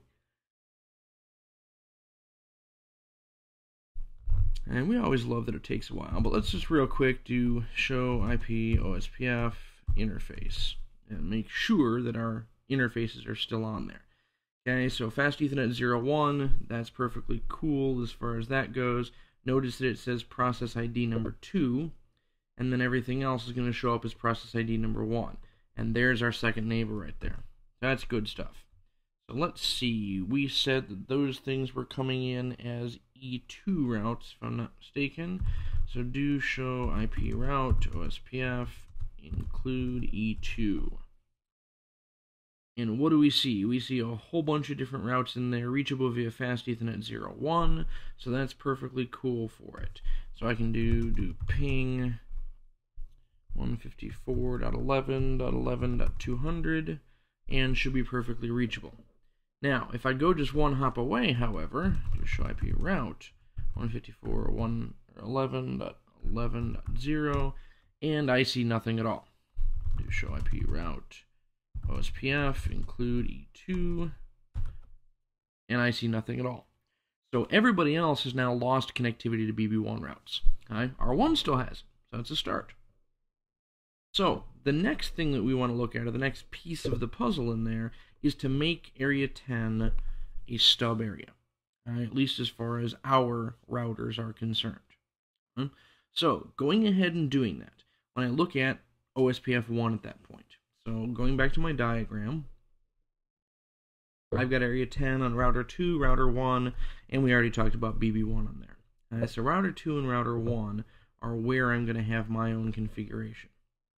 So do show run section OSPF, and go forward to that and say, okay, well, I only got one link with Area 10 there. That's really not that big of a deal. Nothing else special or fancy going on. So we can do Area 10... what did we want to call it? So we got stub areas, but we know that we're going to have to do redistribution on here, so quite honestly, that's going to have to be an NSSA area. Or we could even do NSSA no summaries. So we can have a lot more fun with that. Keep the routing table nice and small, and just go ahead and do NSSA no summaries. Okay. Now that'll cause peering problems right there because, well, the peer no longer agrees as far as that stub flag goes. Hate when that happens. So router OSPF 1, Area 10, NSSA, no summary. Okay, so we should see momentarily our neighbors go back up here in just a second. Fast Ethernet 00 portion anyhow, and this is going to be a good thing. Okay, so loading to full, that's all perfectly cool. Do show IP route OSPF, exclude E2s, so I will see everything that's not an E2 route, and really don't get that much. Well, kind of nice thing about it is, you know, the whole idea is that I only need that 00. So that's going to be kind of the gist of things on there, but it is a stub type area. We've greatly reduced everything, but I should still have full reachability to everything in my own network. So let's try that out. So do ping, let's try the BB2 route. It's 202.0.0.200, source loopback 0, and I got reachability there. Same thing we'll try with BB3.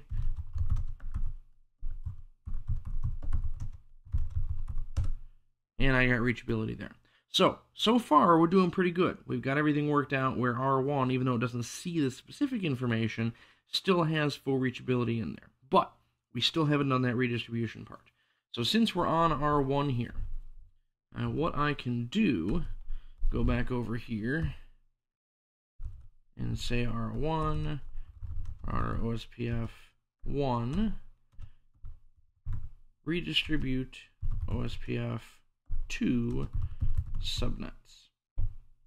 Now I don't necessarily have to do anything fancy here. I can if I feel like it, you know, if there's any rules or restrictions or anything else as far as how we're going to set things up or how the different routes are going to go, but really for the most part, not much I'm going to do. Now I can look at things. I'm going to go back over here and scroll back up real quick and notice that everything came in as an E2 with 100. So if we want, we can go ahead and keep the metric the same. Just say metric 100. And that'll kind of do that part. So go over here, paste that into R1, and we should, at this point in time, back on R2, get some information. Show IP route 154.11.11.0. There we go. Now I have it as an NSSA type 2. It has a cost of 100, or metric of 100 in there. So do show IP route OSPF, include 154.11.11, and we have that information right there.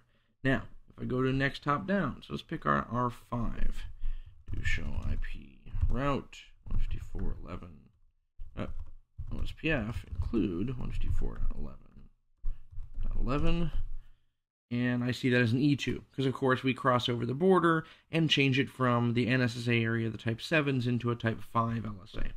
But, key thing is from my edges,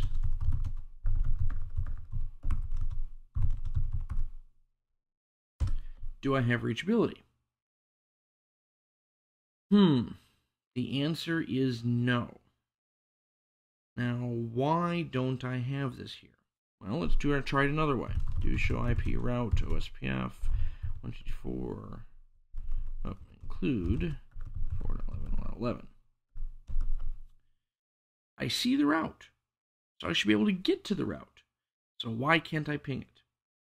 Now, you gotta remember that routing works both directions. And what we did not do was advertise anything back into the other OSPF process. Now, yeah, quite honestly, since I looked at things in terms of our basic configuration there, and didn't really do much other than the NSSA no summaries, when I look at my routing table on router 1 from my internal pods OSPF routing there, I don't have much detail. So what am I going to pass along other than a default route? Right? So let's go back to R1 and see what we can't do in terms of router OSPF 1 and default information originate. Always a good place to be. Now, question is, do I want to always do it?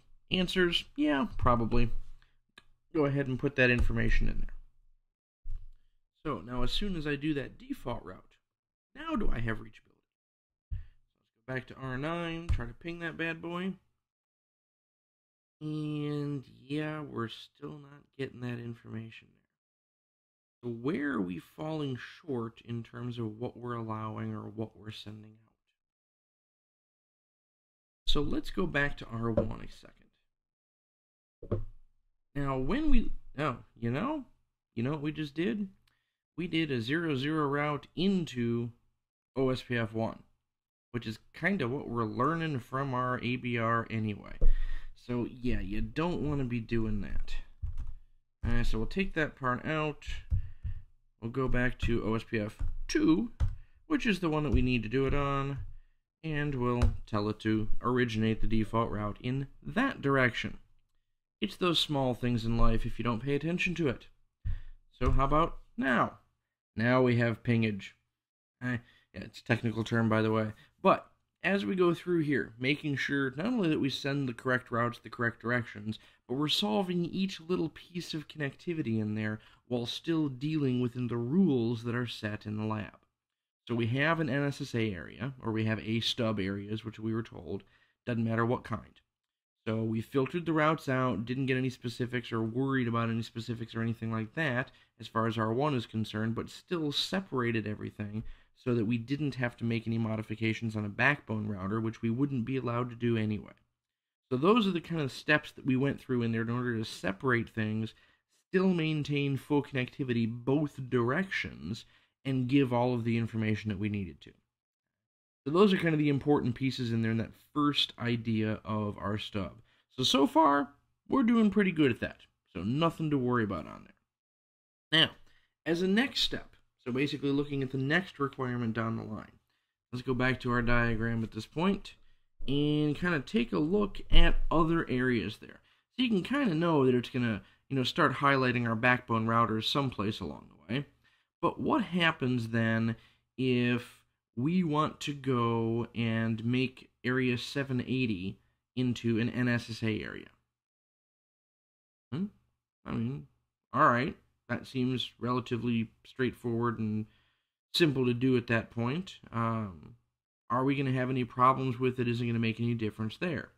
Well, we'll run into the same thing. So we're going to have some of the similar ideas or problems or concepts that we had with BB1, in that I can't modify BB2, so I'm going to have to kind of split things up a little bit. So, alright, I mean, seems like a straightforward and simple and similar task, but they told us specifically NSSA, and not the NSSA no summaries. So that might make a difference to us. But let's just kind of take it one step at a time. We go through our notepad then and see, pretty much similar configuration at that point. But go on to router 8 and say router OSPF 1. I suppose we should probably take a look at what router 8 is set up with right now.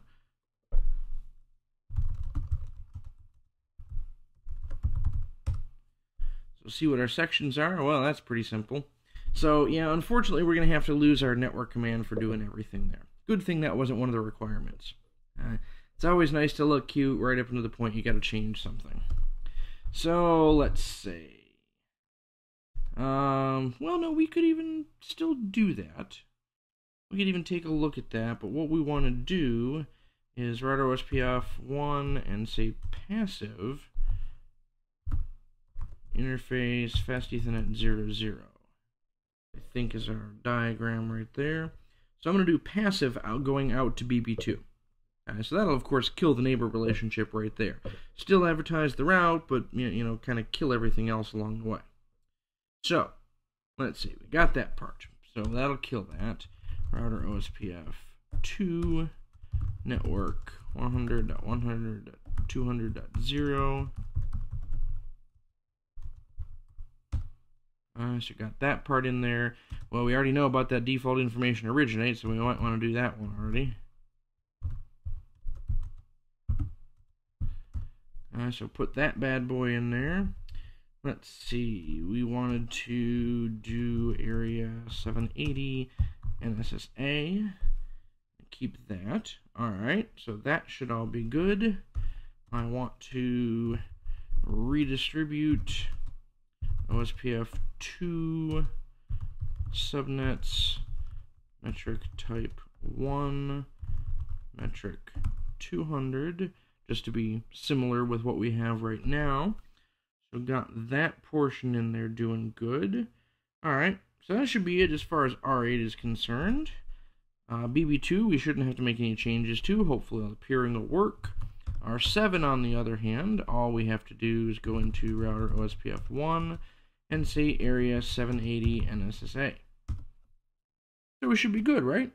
I mean, that should be perfectly fine. That makes perfect sense. Alright.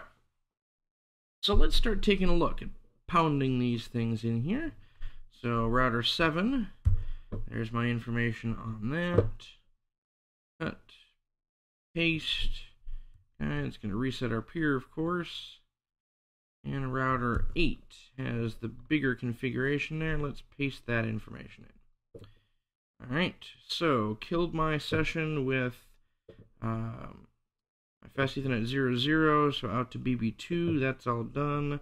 Killed my session with R7 because it'll be going back up for NSSA, so that part's all done in there. So do show IP route OSPF include E1. Okay, so we've got nothing yet because my links to BB2 hasn't come back yet. So when we look at things, well, we still haven't got a peer coming back up. So let's take a look at our interfaces. So do show IP OSPF interface, and we'll just leave it like that, kind of scroll through things. So as I start looking at things, FA00 is certainly going to be important to me, and I have my 100, 100, 200 network right here, so that's all cool. The problem is I see process ID number 1. Now that's not what we wanted. So that might be part of our problem right there. So do show run section OSPF. Make sure we typed it in correctly. Route OSPF 2, and there is the network. Yeah, that should all be there. Problem is, one interface can only belong to one OSPF process at any point in time. And because of this network right here, and the fact that it was in there first, it belongs to the first OSPF process. So the drawback here is we are going to need to go and kind of recreate that stuff. So as we look at things on here, so router OSPF 1 now needs to be modified. Yeah, we'll just do it down here so we can see the separation for it. So R8, router OSPF 1, no network 0000. But let's see, let's go do real quick, do show IP interface brief. And back to our notepad and put all the rest of them in there.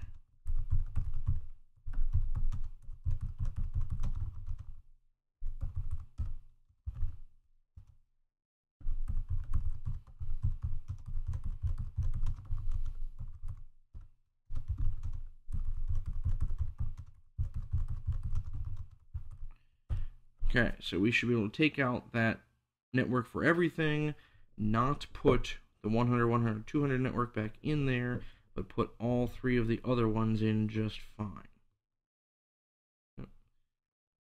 So, highlight that, copy it, go and paste it to router 8. Now, this point in time, we see things reset as it should be, changing our networks on there.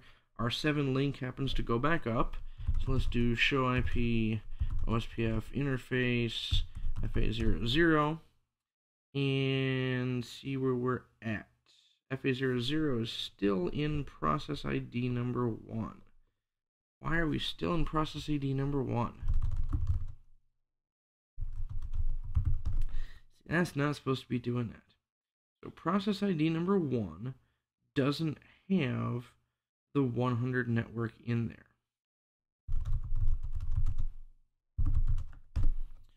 So let's just be safe.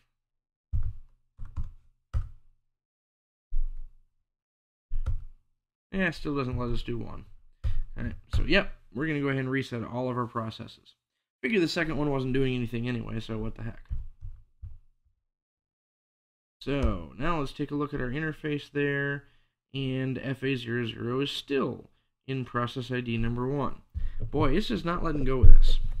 So, let's see what we have. Do show run section OSPF. Probably because we have it listed as passive interface. So router OSPF 1, no pass F00. And magically, amazing little things happen. Just because you have a leftover command in there, you might not think is very important, but it changes everything. So now, configs look fairly straightforward on that. Where's my interface command? There we go. We should see ourselves absolutely in process ID number 2 at that point. So we're all good. We have a peer. We saw that come up. So do show IP route OSPF include E1. And we see a whole bunch of information via fast Ethernet 00 right there. Now, let's see. Go over to AR7's pretty good. Do show IP route. What are we learning from BB2? 202.0.0.200. Okay, got my information in there. Do show IP route 218.4.48.200. Oh, let's call it 0. It gives that information in there, shows it as an NSSA external type 1, so all of that information is pretty cool. If I go out to R2, do the same type of thing, do show IP route.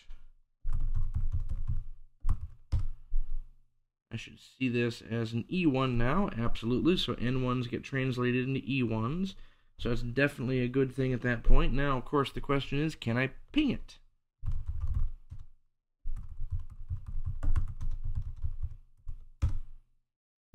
And the answer is no, it's not working.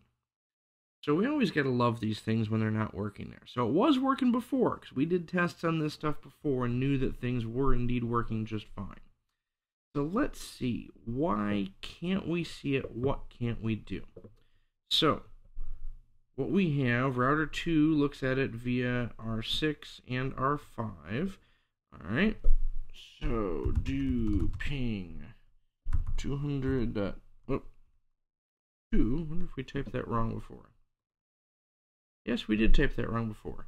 So let's try it with the correct address and see if that makes a difference to us. There we go. Hey, magic things. So when we're typing and looking at the details, remember it's very important to look at all those details and at least step it out, do it out step by step so that we can hopefully catch any errors the second time around as we go to type it in and your brain goes, no, wait a minute, that wasn't right. So little things in there. So we do have reachability on those routes. We saw those routes. Everything should be good now as far as the BB2 routes are concerned. So what part's next? So back to checking out the diagram here. Now what we want to do next is let's make area 90 a stub no summaries.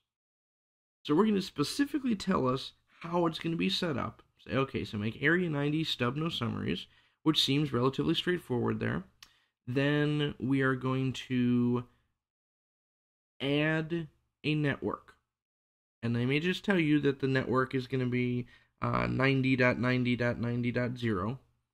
I do a /24, but it'll tell you to add a network in there and make it part of area 300. And that's all they're going to tell you. So we want to take area 90, make it into a stub no summaries, and add a network, 90.90.90.0/24 in area 300. So looking at that and kind of looking at the diagram, and you're sitting there thinking, all right, so where am I going to be pulling this information from? Where am I specifically adding that 90 network? I mean, I've got a couple interfaces on there. Maybe it's a good thing, maybe it's a bad thing. Don't know about that. Well, like most stuff with the CCIE lab, take it one step at a time. So the first thing I want to do, since Area 90 really only exists, well, at least as far as we're concerned here, on the R9, why don't we go there and just go ahead and make that into a stub no summaries and see what happens. So click over here and let's click on R9. And router OSPF 1. Make sure that's the only router OSPF we have. Okay, should be good that way. Now this may also tell us something when we start looking at this to remind ourselves of how we're configured. We do have an Area 90 virtual link that actually goes out to BB3. Alright, so let's see. Area 90 stub no summary. Yeah. See, there's where the little hint is going to come in as soon as we try to configure that. Area cannot be a stub as it contains a virtual link, which means since all of my routes from BB3 are inter-area, then that's why I've got that virtual link there, configured and running all that information. How do we set things up now? Well, remember, they told us we can add an interface.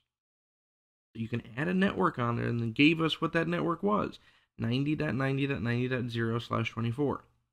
Well, if you can't run a virtual link in order to connect two things together, how else are you going to connect two things together? A GRE tunnel. So we kind of have our answer right there as far as that configuration goes. So first thing I'm going to do inside router OSPF is get rid of my virtual link. So no, I'll highlight this and say copy and paste. Enter. So virtual link should go down at this point in time, which it does. Now, along with this, I should not see those BB3 routes. So do show IP route, include 102.0. We'll do the 5.64. Nope, no information there. route 102.0.0.200 and network not in table. Okay, so exactly the behavior I expect. I kill my virtual link. I'm no longer getting the information that I need to. So let's go ahead and add this. So now we can go back and do our stub anyway. Say area 90, stub no summaries. That's all good. I really don't have any peers in it now, so whatever. So we're kind of taking a look at that point, changing that thing. So let's say interface tunnel 0. We gotta set up a source and destination. Well, honestly, I'm only going over to BB3. So my source and destination really should be on that same interface right there. So the 100-100-250 network. So kind of step through that part. Well, I suppose first thing is, do I know what his address is? Not via CDP neighbors. That's nothing fun like that. Let's see. Do ping 100. 100. 200, or was it 250? 250. Dot 255. Let's ping that broadcast address. And there we go. Now we got the address. Okay. So this is going to serve as our tunnel destination, by the way, in case you ever have to discover the IP address of a peer. So as we're looking at this, it probably would have been easier to do a show IP OSPF neighbors before we did those changes, but where's the fun in doing that? Okay, so in our tunnel source, FA00, tunnel destination, 100.100.250.250, enter. We should see tunnel go up here in a minute. IP address 90.90.90.9, and there's that portion of it. And let's see, router OSPF 1. We'll do that. Now, since I'm starting to get messages, so I start to see things in here as far as this particular link goes. If we don't want those messages to appear, what we can do is say passive fast Ethernet 00. I suppose it's always good to do a show IP interface brief and make sure that's the correct interface, which it should be, and it is. And now we go into our router OSPF here and say network 90.90.90.9, area 300, I think is what we were told. And form an OSPF relationship, hopefully to BB3, over that tunnel interface. And see what goes on from here.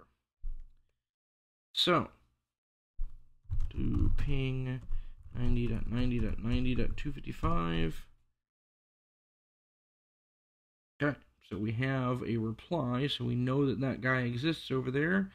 Now just a matter of seeing whether or not our OSPF relationship happens to come back. So these are the good things. Boom. And what we found at this point is our tunnel interface happens to come up. Life is pretty good and we have our information. So let's see. Do show IP route 100. 102.0.0.200. I have a route for it. Do show IP route 102.5.64.0. I have a route for it. Alright. Let's go back over here and do the same type of thing.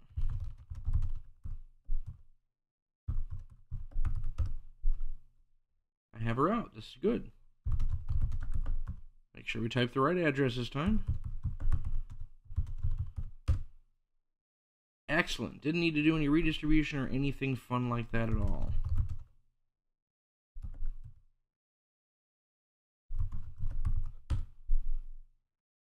Very good. Alright, so when we go through things like this, let's kind of see what types of ideas that we might be having going on. So let's go down to R8 at this point in time. Now, we looked at stuff. We have things as far as our neighbors go at this point. Now we have E1s, or we should still have E1s. Okay, see that information. Question is, do we have E2s? Okay, we're not going to have any of those. Oh yeah, because we did some changes. So let's see. We show... Well, let's go ahead and just do some pings. Do ping... 102.0.0.200 source loop back 0. Okay, got that.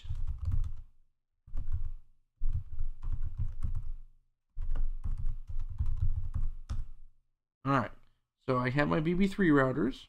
I certainly should have the BB2 routers, but we can go ahead and test those if you want to. Again, the correct ones would always make sense.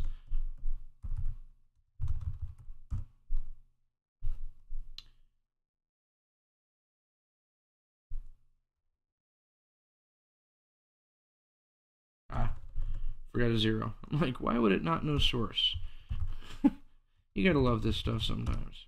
Okay, so got that, got reachability, that's all good. Do ping 154.11.11.200. And I'm not getting information back from BB1, or sending it out for that matter. Do show IP route 154.11.11.200. Network not in table. Alright, so let's go back one step. Let's see, R8 to R7. Alright, so R7, do ping 154.11.11.200, source loopback 0, and that is perfectly reachable. So what about with a source of serial link? That's perfectly reachable.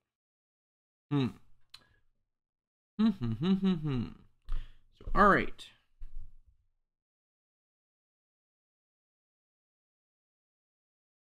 Ping source 000 serial, and I'm still not going to reach it. So R7 has a route, but R8 doesn't. Now, why would it be able to ping everything else but not that?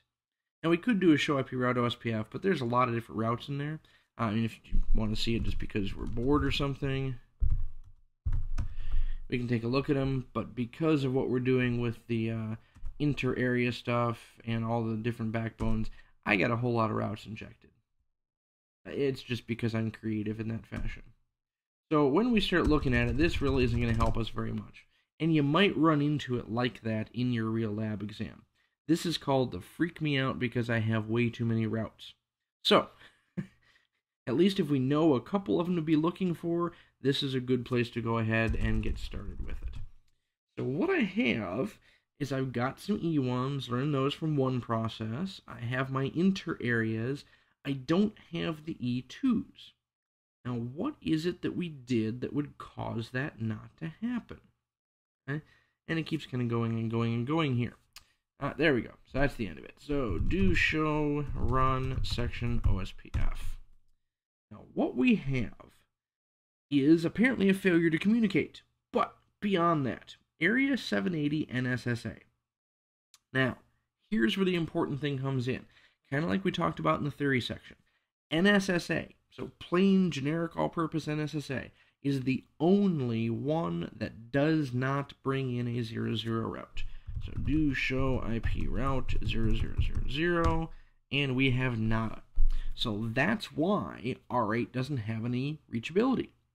Because with any stub area, we lose connectivity to other externally redistributed information. Any type 5s that we have wandering around, we lose those. So without the 00 route, they're gone. You got no way to reach them and no knowledge of it whatsoever. Now, we can fix this. R7 is my ABR. So do show run section OSPF. And go into router OSPF 1. And where we say area 780 NSSA, question mark. So one of the things that we can do is that default information originate right there. And that really is our important piece. So I can spend some biometric on it if I feel like, or a metric type, or, honestly, don't care about that. You only got one router in the area anyway, so no big deal. But that's the reachability problem that we have. So let me go ahead and do that. So we're going to change our notion at this point.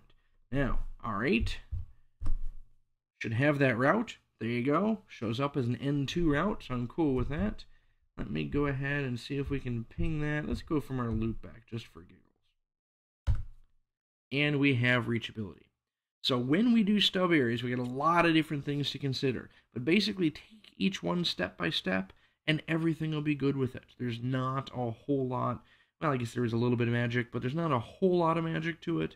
So as soon as you come across any complicated task, it's all about how you approach the problem and do it in a step-by-step format that you can read your way through or work your way through anyway, and in the end, everything will be fine. But test it, test it, test it, just to make sure. And, don't forget if you're making any typos or fun places like that, then you might want to correct those too. But otherwise, that's the whole idea in there as far as my stub area configurations. Our next area of the OSPF technology has to do with metrics and the basic manipulations that we go for in there.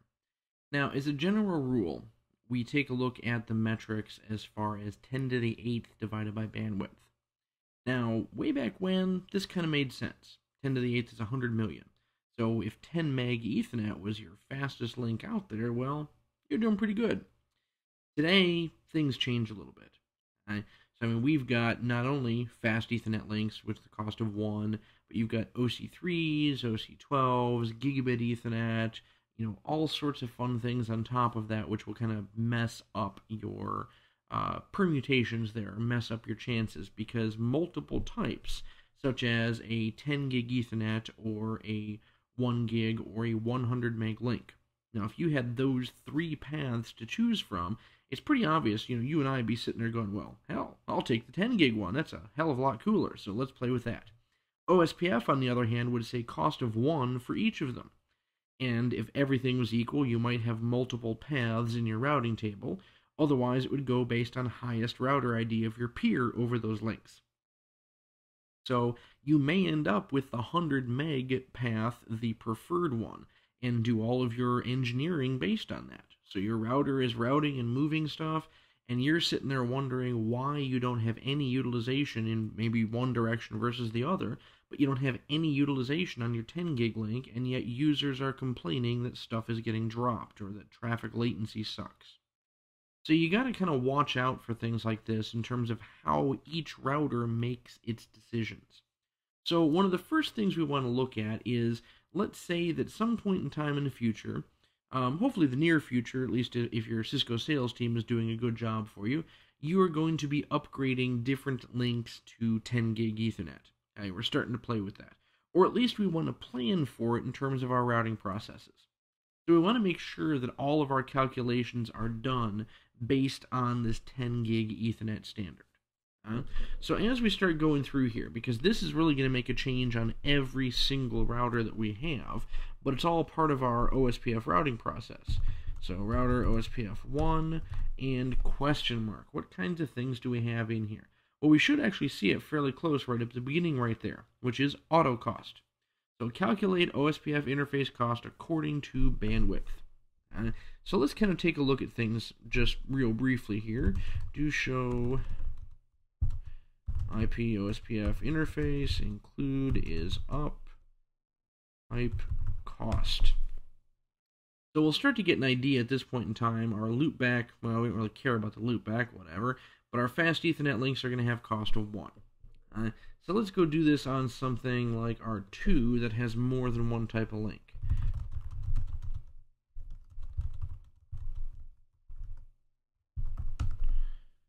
So we're going to see some differences in there. My T1 links have a cost of 64, which, okay, arguably, since it's multi-link or multi-interface frame relay there, you might have adjusted your bandwidth to something different, but our lab, we're just going to pretend down here that didn't make a difference. So T1 or 1.5 meg equals an OSPF cost of 64. So let's say we go then to each of our routers and change that information. So all routers, router OSPF 1, and then auto cost. Yeah, let's go back to R1 where we can at least do question mark on there. So auto cost, okay, reference bandwidth. Alright, so the reference bandwidth in terms of megabits per second. Okay, so let's see. A fast Ethernet would be 100 meg. A gigabit link would be 1,000, and a 10 gig link would therefore be 10,000 megabits. So this is the information that I want to add in then to every one of my routers here.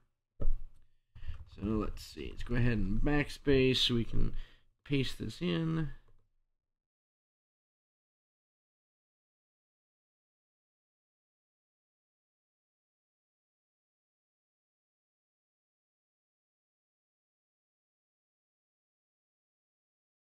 Okay, so some differences we're definitely going to see. And it'll tell us with each one that, by the way, change at every place. So if I start looking now at my costs, I'm going to see some differences. Loopback, by the way, still has a cost of 1, whatever. My fast Ethernets will now have a cost of 100, and we'll see that my Ethernets, or my serial links, my T1 links, have a cost of 6,476, just because they can.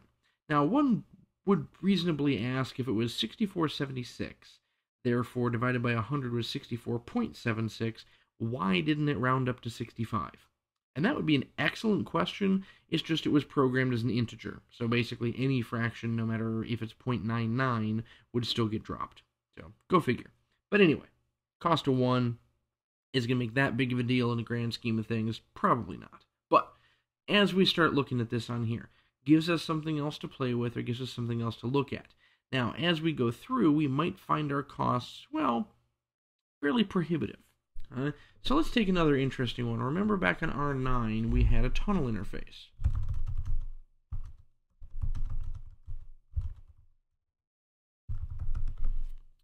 Now, it used to have a cost of 11,111. Now it has a cost of 65,535, which, by the way, is the maximum cost that any link can have. So we might be running into some reachability problems when we have either virtual links or tunnel interfaces as we change our bandwidth at this point. So interesting stuff. So let's see, what routes did we have over there? Our tunnel interface, that was area 300. So I'm trying to think of an easy way to go ahead and do it, but yeah, let's just do a show IP route OSPF. But exclude E1, well, E1 or 2. And so I do have stuff reachable still over tunnel 0, so 65,536. Okay, so we're still reachable as far as that metric goes, which is okay, but may not be the acceptable behavior that we would like to see in there. So watch that stuff in terms of our additions or our additive reachability at that point in time, because we may run into some little issues along the way. So as we start looking at these things, we've changed our autocost reference bandwidth. This gives us, well, different things to play with on there. So that's okay. That's good. That's one step. Configured that pretty simply. Now, next step in terms of metrics. Let's take a look at our tunnel interface here and say, what if we did have problems? Maybe our lab tells us that the tunnel interface or any routes over the tunnel interface should have a metric of 500 in my routing table on R9. Okay, that seems simple and straightforward. And we just go, let's see, down to R9 here, and say interface tunnel 0 and IP OSPF metric 500. Should be good, right? Now let's paste that in and see what happens. Okay. Oh, cost, not metric. Yeah, small things in life. So, we went ahead and did that. Alright. So let's go back up to our show IP OSPF here. And, oh, what do we have? We have 501. Yeah, that first link where they got brought in got added in. So things were advertised to us with a cost of 1. And if we add 500 to it, that's going to make 501. So let's go back here real quick. And first of all, we can change our word to cost instead of metric and say 499. So if the routes are supposed to show up in my table with a cost of 500, I have to give it a cost of 499 along the way. And still not working at that point. Maybe we just didn't wait long enough. That may be part of our behavioral problems on here. So let's see, do show IPOI ton 0. And I have a cost someplace along the way, cost of 499. There we go. Alright, so our calculations should be good at this point. And we have links. There we go. So timing issues. You always hate when that happens. Okay, now it does happen fairly quickly, but it's not exactly a instantaneous snap your fingers and poof, there it is. So kind of watch that part as we recalculate the SPF. Remember, the more routes we have, the more of a pain that can actually be. But that'll be changing our metrics on there. So that's the next part. So really we get two places as far as cost adjustment. I have individual interfaces, or I certainly have the auto cost reference bandwidth that we start looking at. So let's take things kind of a step further with that. So we've adjusted kind of our interface, we've adjusted our auto cost, so made changes pretty much globally to everybody. So let's say the next thing that we want to run into. We have a bunch of E1 routes, so things that were learned from Backbone 2.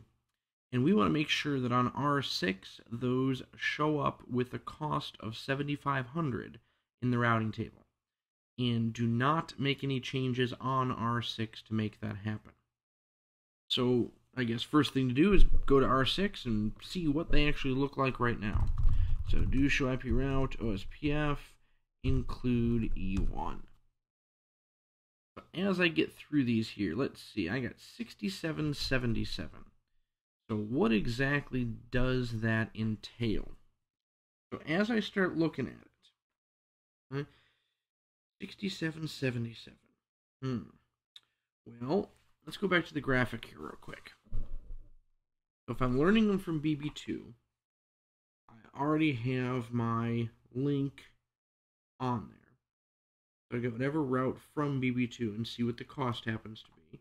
I believe they come in with the cost of 200 on that. And then I have, actually they might be coming in this cost of 201. I hadn't thought about that part. We'll take a look at that cost in there. Then I have the serial link in between R7 and R8. So that's going to be, I think what we said, 6476. So that should give me to a total of 6676 right now. And then I have the link, the Ethernet, whichever one I choose, going up to R6, which is going to be a cost of 100, since we changed our Ethernet bandwidth on there. So that should be 6776 as far as my addition goes. So let's check out on R8 and see what those routes look like on there. So on R8, let's see, do show IP route, OSPF, include E1. And VFS Ethernet 00. Okay, so they got a cost of 201. So that's why we see them that way. So as we move those over, that's where that extra 1 comes in for where they started. You show run section OSPF. Okay, part of that reason is because we didn't do anything. We reset our metric. So learned it in OSPF to reset the metric to 200 over there coming in. So if we go to R7, say do show IP route OSPF, include E1. R7's, oh yeah, that's because those would be N1s on R7. So that's going to be one little difference in there. So on here we have 6677 as far as our translation goes at that point in time. So they're NSSA routes, so we translate them over.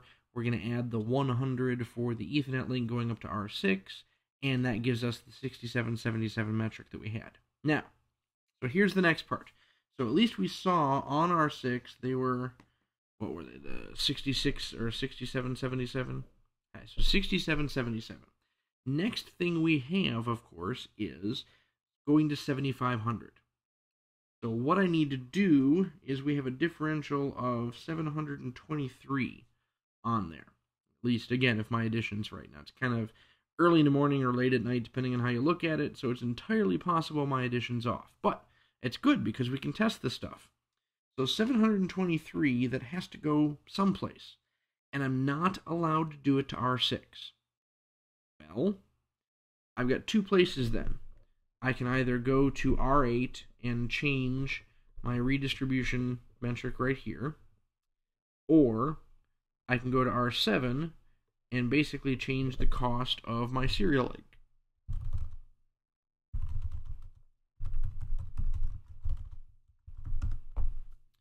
which right now is 6476. So if I add 723 to it, that would make it 6499, 6199, 7199. So let's see. Interface serial 000, IP OSPF cost 7199. Enter. Back over to R6 and take a look at that. Yep, still hasn't changed yet. Yeah, you gotta love these recalculations. We'll kind of see what happens in here.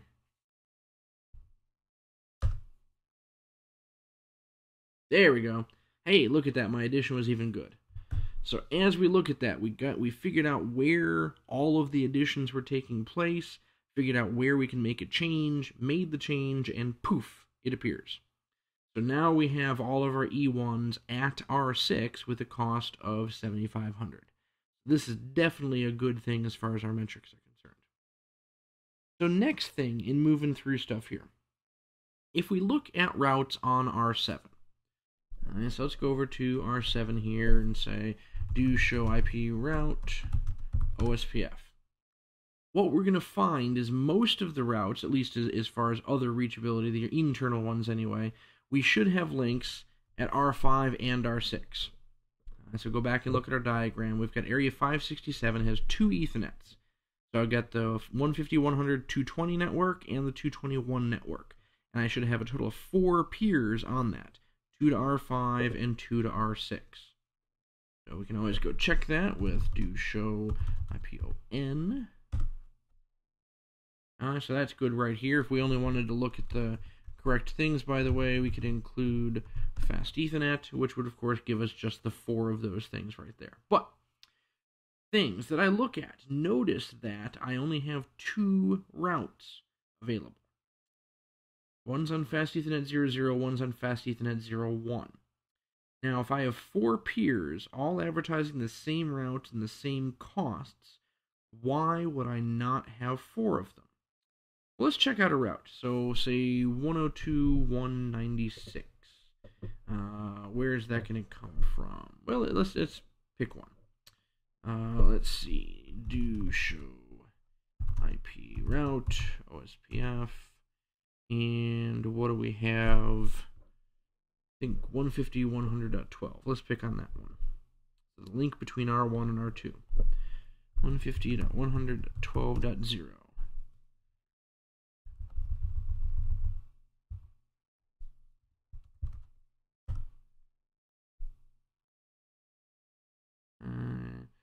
Oh yeah, that's going to do that and not tell me everything plus that.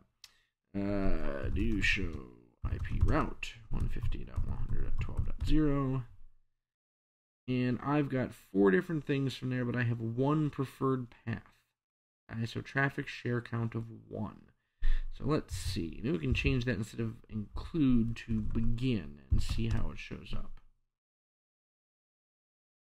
Okay, so some of them are going to show up with a total of 4 paths on there.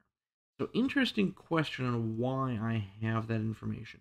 Why some things have 4 paths and some things only have 2 of them. Well, when we took a look at the routes that did have 2 paths, right, so the different things that we had going on. So let's see. We can include fast on there, so that way we only get those things going that way. So some routes have 4 paths to it, where the cost is the same. Other routes only have 2 paths to it. So why would the cost be different for some of them? Well, those, in the end, the 102 networks, are things that are actually coming over from R9. So realistically, the path would be better coming from R9 as opposed to going up the frame relay, coming back down a serial link or whatever through R5. So that's going to be part of the issue right there.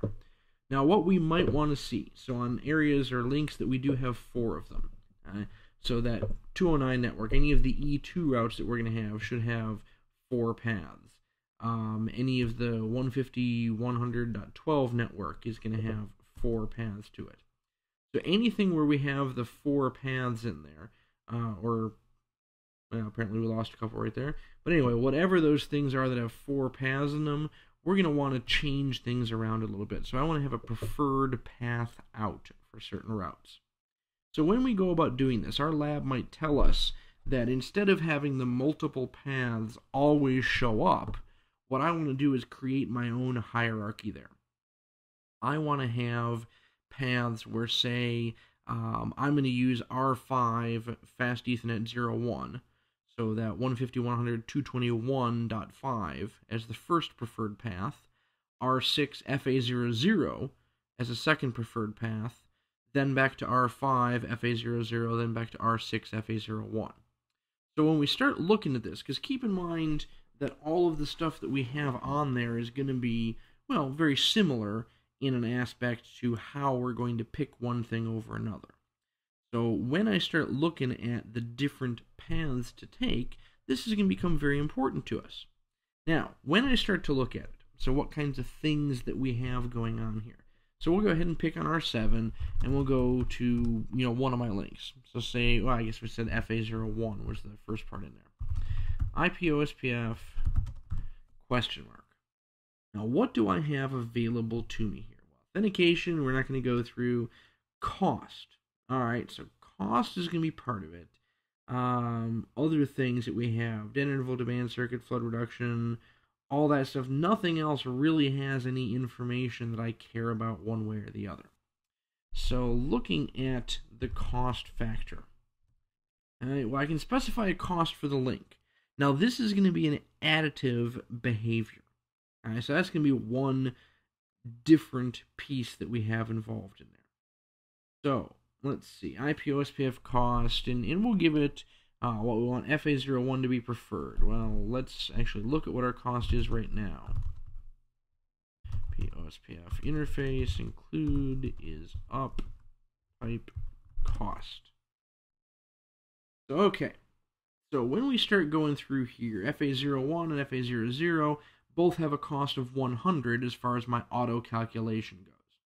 So if FA00 I want to be my less preferred path, then what I want to do is make sure that my cost to FA01 is better or less. So IP OSPF cost 99. So we can do that part there. Now, let's kind of see what happens. Let's do show IP route 150.100.12.0. Well, I'm still going to have two paths listed there, and I actually still prefer R6 first for it. Now, why out of this? Because I've got the route metric being the same. So why out of this do I actually prefer R6 over R5? Well, plain and simple, the router ID is higher. So whenever I've got equal cause paths like that, the preferred path will be to the highest router ID. So, I mean, short of playing with router IDs, which might go and mess up some of the stuff that we did with our designated routers before, is there anything that we can do to influence which of these two particular things that I'm taking a look at right there? And that's going to be kind of the hard part to play around with. Let's take some looks at things. Let's see. Let's go ahead and scroll this off so we can look at other things as we go. So the next hard part is going to be trying to figure out any sort of preference of R5 to R6. So like we said, OSPF chooses this for us based on the highest router ID value. So R6 is always going to win that information. Now we picked FA01, so that part's perfectly cool on there, but R5 over R6. Now when we start looking at things, so in my router OSPF, I got a couple different things that we can look at. So let's see, going down the differences there. Well, default metrics only for worrying about stuff that I'm bringing in redistribution, so that doesn't have anything to do with it. Max metric. So set maximum metric might be something to take a look at for stuff.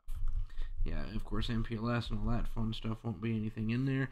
Now, if we look at the max metric command, router LSA. Now we do have some options. So we can set the maximum metric router LSA and hit enter. Now, what this will do is, well, kind of sort of exactly what we want, in that it will make R6 the least preferred path by basically setting the metric to its type 1 LSAs as being the maximum, 65.535. Now, in addition, however, what it will do is it will kill any virtual links, because the virtual links will not be able to form over a link with a cost that high. So that's going to be part of the issue that we have. So that doesn't exactly do me any good for giving myself reachability still. It means that if R5 disappears, we're pretty well screwed for anything beyond R7. So we don't want to do that. Now, here's an interesting thing to think about. Kind of at the bottom of that list, of that traffic share command. How to compute traffic share over alternate paths. This is really what I have now, is I have alternate paths and R5 and R6 together. So traffic share, min, across, enter. So it's going to allow me to use multiple paths or multiple interfaces for equal cost paths there. What about multiple routers along equal cost paths? So do show IP route 150.100.12.0, and I'm still going to show R6 at that point. Let's see if that does anything, changes along the way. Bottom line, let's see what we can do. Show IP route OSPF.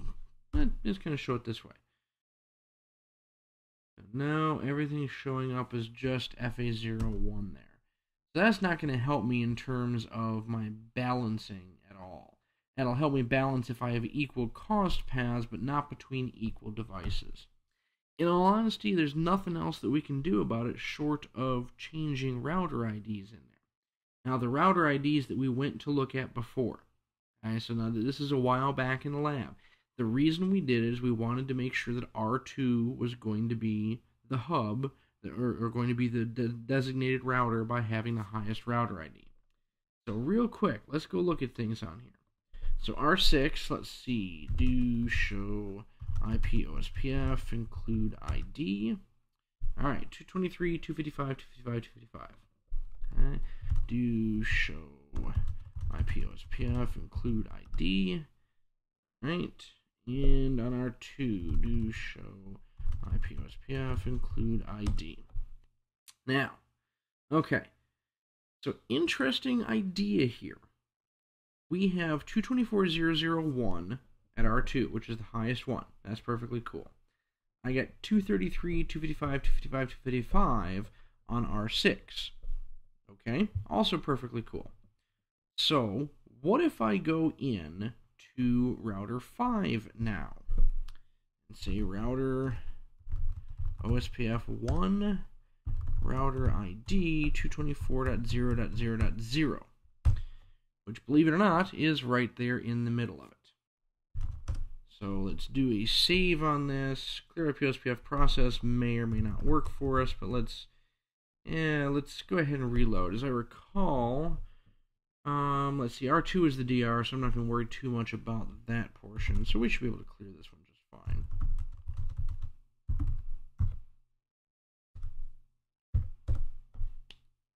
Alright.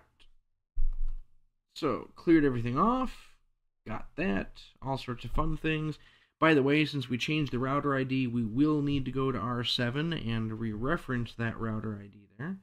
Okay, so anything referencing a router ID, do show run section OSPF. And it appears that we just got one virtual link, so that's perfectly cool. But anything referencing a router ID would need to change. So we didn't do any distance commands or anything fun like that, so we don't have to worry about it. But just that virtual link on R7 will now need to reflect 224.0.0.0. So let's see. Do show IP OSPF, include ID. And okay, so we got the right router ID now. So this is cool. So let's go over to R7. Yeah, okay, so it's going to be complaining about that. Do show run section OSPF. Okay, so we're going to copy this one right here. Copy. Go to our notepad window. Paste that in. say no.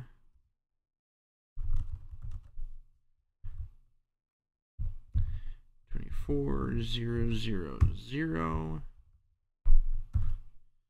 See if we can make these messages go away.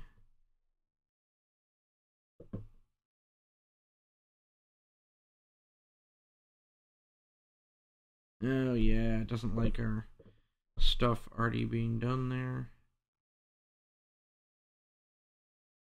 Oh, no, didn't like us taking it out. Yeah, the message digest key portion it doesn't like when removing a virtual link, so we'll just remove it that way. So do show run section OSPF. Should have one virtual link in there, 224.0.0.0. Okay, so cool. Do show IP OSPF neighbors. Make sure I've got two of them over virtual links, which I do.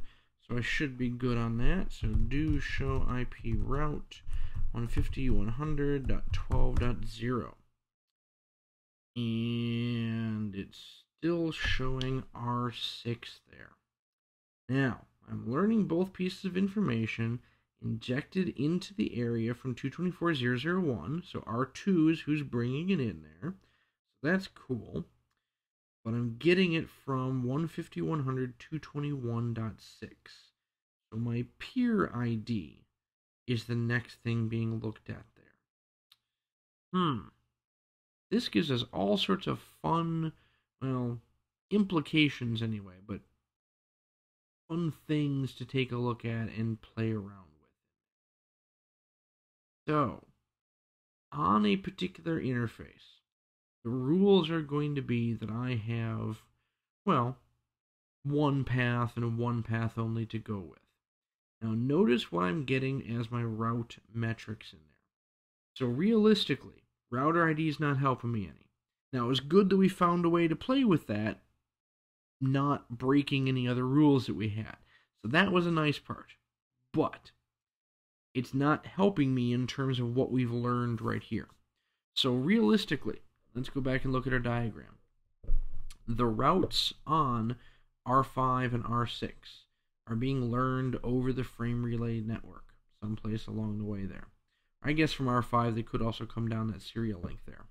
But the whole idea being that somehow I need to make that serial 010 on R6 be higher. So, if I want to look at doing that, because that will adjust the metrics that R6 has, really shouldn't make that big of a deal. I guess as long as I don't make it too high. All I have to do is offset it by 1, and since the Ethernet link is going to be a cost of 100, I don't need to worry about it going through the Ethernet to get to R5 to go over or anything along those lines. So, serial 010 on R6. Let's go take a look at that and see if this makes the difference now. Alright, we're going down R7, here's R6. So do show IP OSPF interface. Serial 010. Alright, so what we have on here, since it's a 1.5 meg line, cost is $64.76.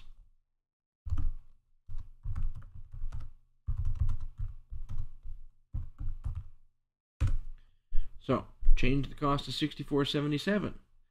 Now let's go down to R7. I only have one path.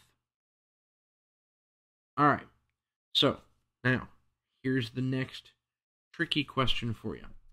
If I lose my connection to R5, let's see, let's go to interface FA01 and shut that down. Okay, so perfectly cool there. So on R7 at this point, I guess we might have to wait 40 seconds, but let's see what happens when we lose that traffic there, lose that path over to R5. Okay, so there we go. So we lost that connection FA01. So now what does my route show? Well, now it shows I've got two different things. Now I've got it where it's going over R5, fast Ethernet 00, but I have two paths. Why do we have two paths on here? Oh yeah, we did that traffic share thing. Let's see where we have that traffic share command. There we go. No traffic share. If that makes a difference. And maybe give it a minute or so to go away.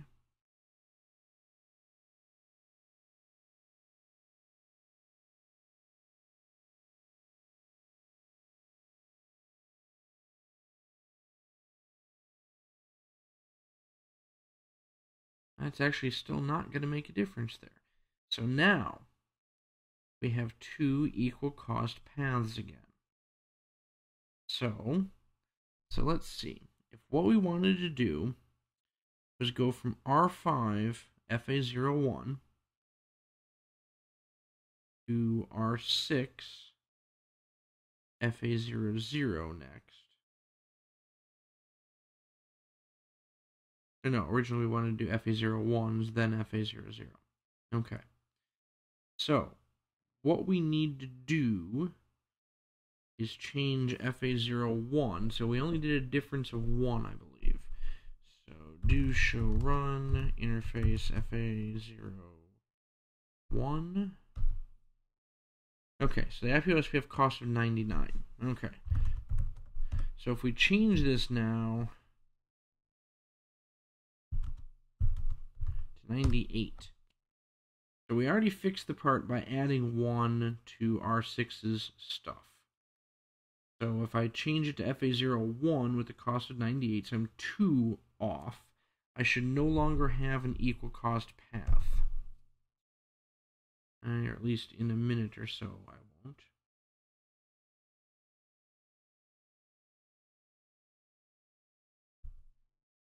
Okay, so that part worked. So we were R5 to begin with, then we went to R6. So now, if we go to R6 and say interface FA01 shut,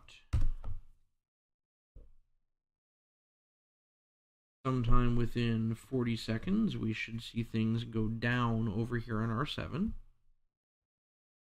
Okay, so we see the link go down, our dead timer expired there. So, now what do we see for a route? All right, we got one path again, so R5 FA00. This is good. And really what that means is that even without testing it out, we should go back to R600 because of the cost. So, interesting things, and this is one of those things that, as we start looking at it here, definitely a big pain in the butt. Stepping through all of the ways that we learn about routes and all of the methods that we go about sharing that information can help us decide where to add or where to subtract to get exactly what we want to do. So let's go ahead and go back and do no shut here and do a no shut there, and things will actually go back to normal, but we should get one path back to R7 anyway, as soon as we bring everything up and renegotiate our traffic at that point. So we should end up seeing, still seeing our path go to R5, but we should see it via Fast Ethernet 01 instead of FA00. So those are going to be our differences in there as far as where we're getting through stuff. But all in all, changing metrics, step through it one hop at a time. Take a look at what path everything goes, where it goes, how it goes, and think about all the areas that you might change it at. Good part is the changes take place, well, not always immediately, which would be nice, but relatively quickly. It's the SPF calculations. So always good to go back and verify what's going on so that we can see pretty much right away, just like we did with this last one here, and step ourselves through, okay, that didn't work. So let me go back and try something different. That didn't work. Let me go back and try something different until we find the exact answer that we need to step through. Here's the preferred interface. Here's the preferred path for each one, and go through them one by one by one. But otherwise, that's the metrics. Okay, so a couple little side note things or sidebar things going on here. We have a few, well, I guess oddball things to start discussing as far as OSPF goes. Basically, first one is, can you have an OSPF area that happens to not be area 0 and actually have everything be fully functional? So we've got a network set up here and just a few different routes and whatnot. kind of give us some ways to go or things to be setting up as far as OSPF, but we want everything to be in Area 678. So we're actually going to put together really kind of a very basic layout for things. And we want to go ahead and set stuff up, kind of keep Notepad, make our life a little bit easier in there. But on R6, R7, and R8, we can really just keep things fairly simple and say router OSPF 1 and network all zeros, area 678. And then we'll do some passive interfaces just to kind of keep things a little bit sane in there. But set things up as far as R8 and R7 goes. See, R7 needs to talk to everybody. R8 does not need to talk with anybody else. So we can do it that way as well. We can do a passive interface default and then no passive for the serial interface, which is the only one we're going to have peers out of. Okay? So there's our very basic idea of just quick and easy setting up OSPF. So let's kind of copy that information there, go over to R6, and paste that. Yeah, okay, so we shouldn't paste R6 in there, it doesn't like that part.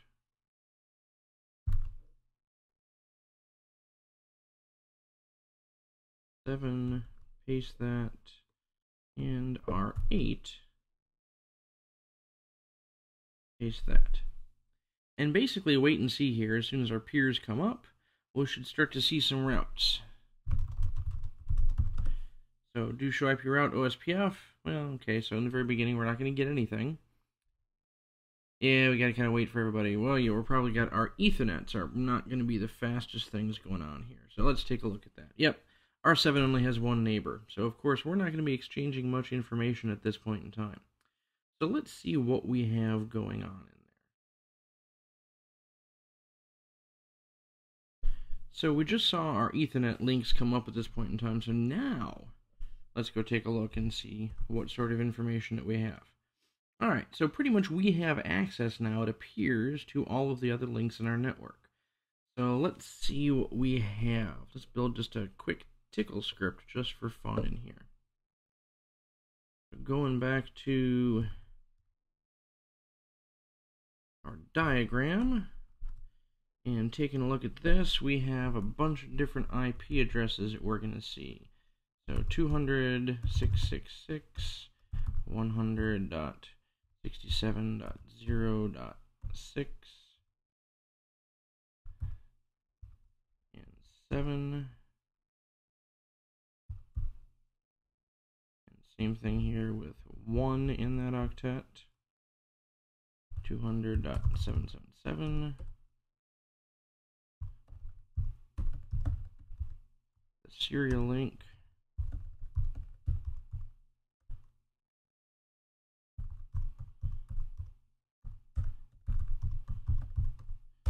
And those addresses.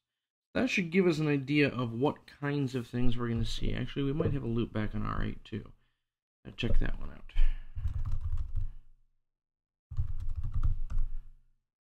And yes, we have a loop back on R8 too. Alright. So a couple different things that we have going on in here. So 200.888 and in our tickle shell for each IP, that stuff, end that, ping, $IP, source, loopback 0, repeat 3, and whatever other options you feel like putting in on there. So kind of quick and easy stuff. And let's go back to here and TCLSH and paste. It's not liking something I typed in. What did it not like? Cool, 4H is one word. Yeah, it's those small things. So let's try that again. See, this is good because if nothing else, now on videotape you do have proof that I do indeed make mistakes every now and then. Now, I try not to make the same ones twice, so that's always kind of a fun thing. But there we go. We have good stuff. We have exclamation points for everything. Excellent. So TCL quit. Go back to config mode.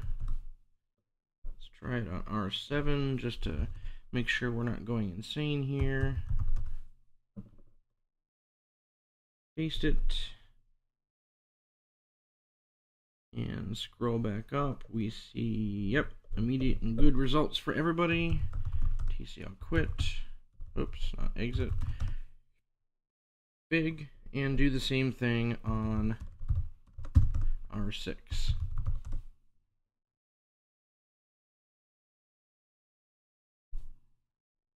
And that appears to be good stuff up there. Yep, successes for everything. So, what we've seen as far as taking a look at our OSPF is a show IP OSPF database where the only thing I have available is area 678 at this point. So yes, we can have a fully functional network in OSPF regardless of whether or not there's an area 0. Kind of cool things. So since we've tested full reachability on a network without area 0, so that was our last one here, a single area running area 678 in there. Now we want to change things around a little bit. So I want to have area 67 and area 78 be separate areas on here and see what kind of reachability we do or do not have at this point. So let's kind of take a look at our things, and we'll go ahead and keep our tickle script up there at this point, but we're going to actually separate things out. So easy enough on R6 to do a no router OSPF 1. And just in case there's anything left over, let's go ahead and do a new routing instance to begin with. Now from R6's standpoint, it's really just going to be the same. So we can do a network 0000, 0000, area 67, passive loopback 0, and keep that. On R7, no router OSPF 1. Put the second process in there, and we're going to start to put our different networks into certain areas at this point. So let's see, we've got 2 interfaces there. Question, of course, becomes what we want to do with the loopback, and we'll kind of see about that here. So network, whoa, fall asleep on a key. Okay, my keyboard is possessing itself. That's always a nice thing for this time of night. Try this again. Apparently it didn't like talking about that stuff. So let's see, network 167, 0.000.1.255, area 67.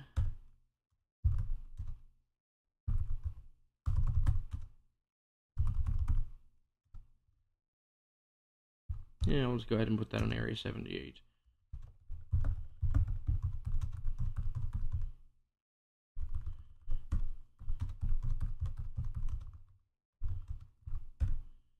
Alright, we'll do that.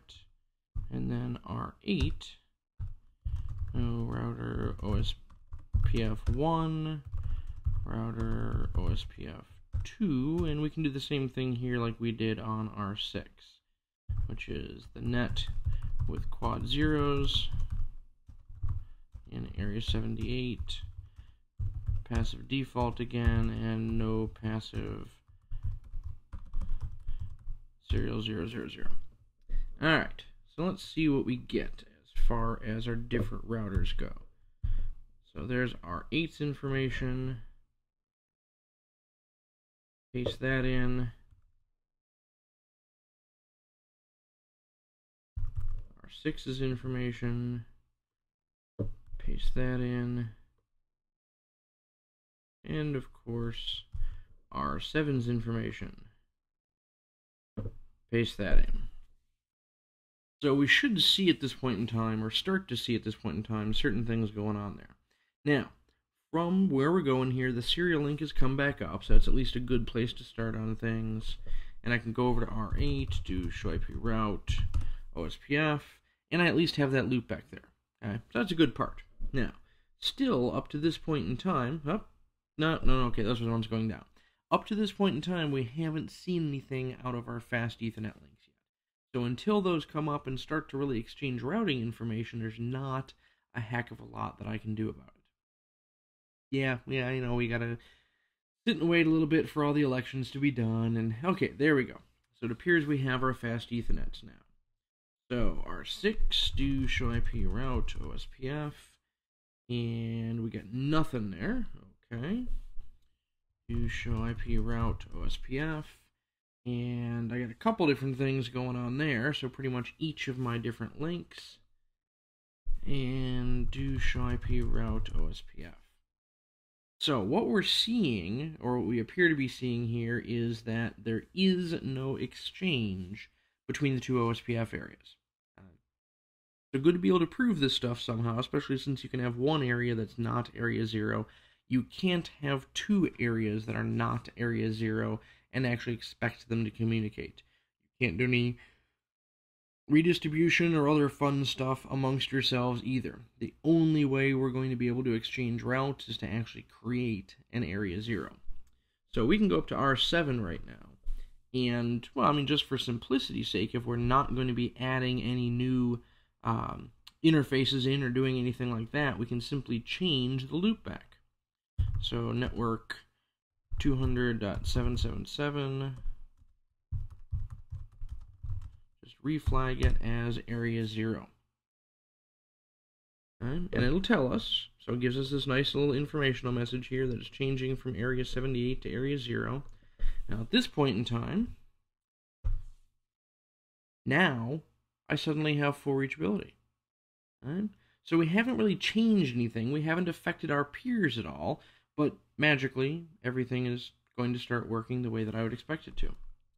So let's go ahead and go out into the tickle shell at this point, and go back and see if I can get that information to paste in, because it worked before when we were a single area, so let's see if it works now in our multi-area. And it appears to from R8.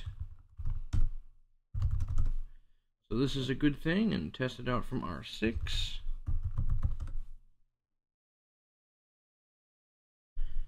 Paste it in there, and it all looks like it was good as well. So expected behavior, or at least hopefully anticipated behavior. So everything that you want in there, as soon as you create an area 0, it will all go through. Now, you do have to have area 0 on a real interface. If I were going to try to do a virtual link, which of course is an area 0 interface, the virtual link would always show as down until I had an area 0 existing to begin with. Now, an interesting little trick, and we've seen it on a couple practice labs in the past from various places. You can create a loopback in area 0. You can then create your virtual link, which will of course come up at that point in time. If you remove that loopback from area 0, your virtual link will still stay up, as long as you don't reset your process or reset your routers. As soon as you do that, it's not going to come back. So interesting little tricky behavior as you start going through things, but that's kind of the gist of stuff to watch out for. Bottom line, more than one area, you must have area 0. And by the way, in case you care, it's actually spelled out very nicely in the RFC that all LSAs must go through area 0, so it's kind of hard to exist without one. But just in case you're trying to push that limit, you do have possibilities in there. We don't have to have a peer in area 0, so as you see with our loopback right here, I have nobody else that I'm talking to in area 0, but from a database perspective, area 0 does exist, and that's the important part. So that's our gist for our area stuff. So other interesting things, or last little bit, I guess, of interesting things that we can do with OSPF and our area designations. So let's take a look at our multi-area design right here. We just got finished kind of doing that and looking at stuff with or without area 0 existing.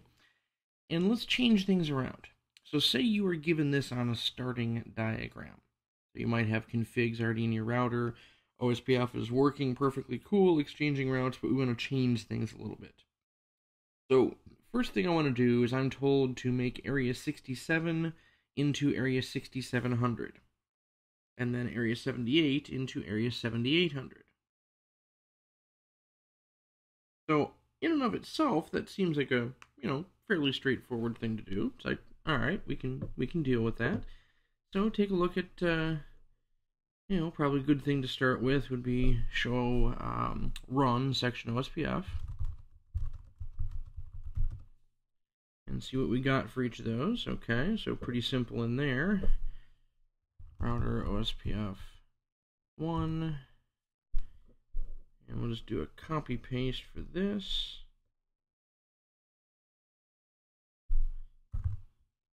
And put the different area numbers on there. Alright, that's pretty simple. Now, of course, we should drop our peering arrangement momentarily here.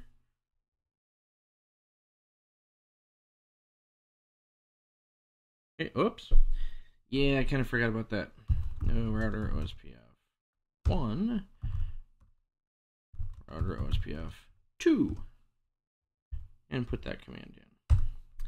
Now we should start to see the neighbors go down. Yeah, too many changes, not nearly enough caffeine. Kind of keep that in mind for your lab. So R8, do the same type of thing, preferably typing the correct OSPF instance to begin with. But as we go through here, so router OSPF 2.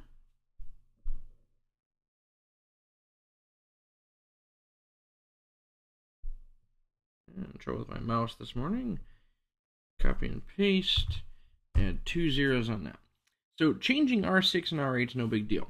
Okay. Now, so let's kind of go forward before we change on R7 and say that there's another requirement that we have.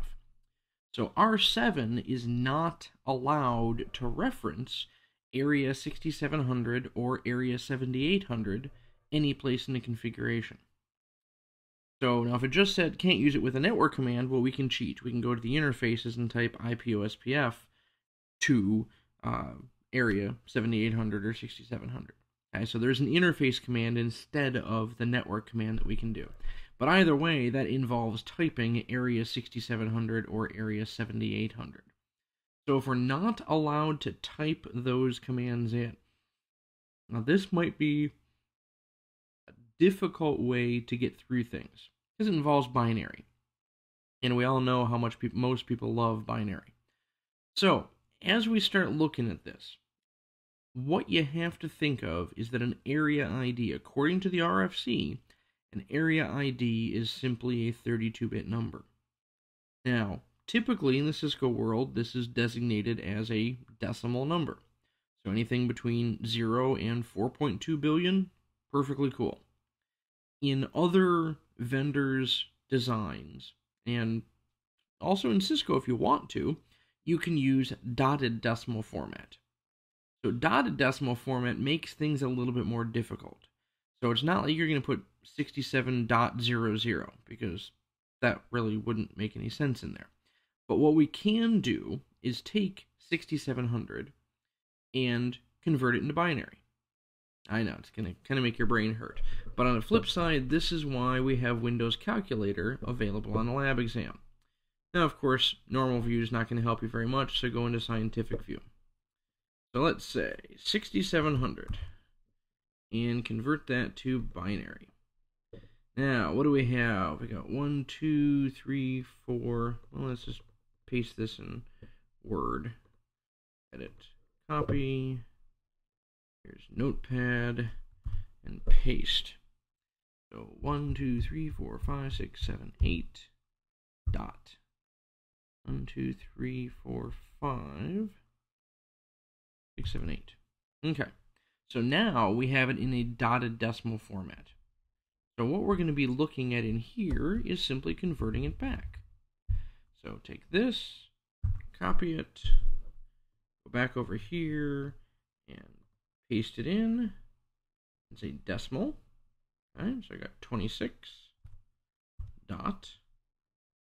And take this one, copy it, go back to binary, paste it, and say decimal, and 44. Okay? So this is going to be the equivalent of 6700, where we started. So, honestly, we've got to give it all of them, so it would be 0.0, 2644. But this gives us a way to look at things on here.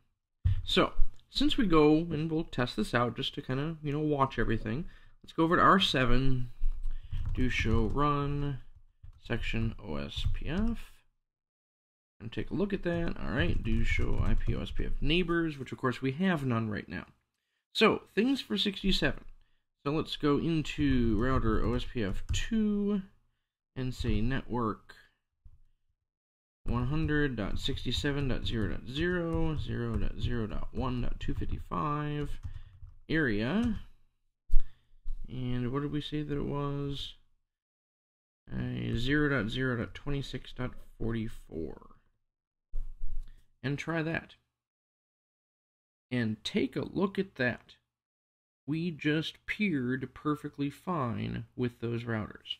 So let's go do the same thing for 7800 now.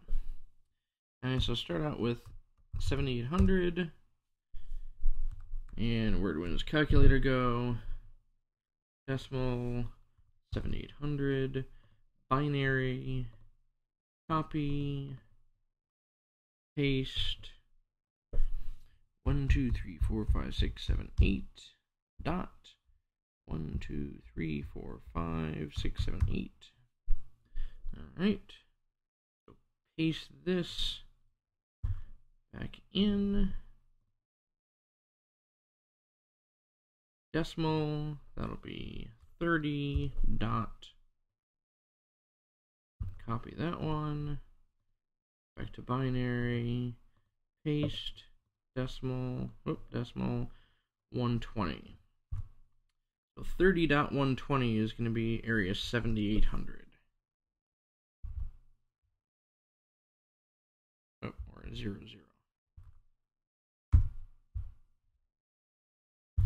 Okay, so back over here, network 222, 222, 223.7, 0000, area. Oh, forget. Paste. And magic happens. So, let's see and make sure that we have all of our routing information here. And it appears that I have full reachability at this point. So, let's take a look at our output. Show IP OSPF database on here. I'm going to have area 7800. That's the only reference that I have. Show IP OSPF database over here. Area 6700.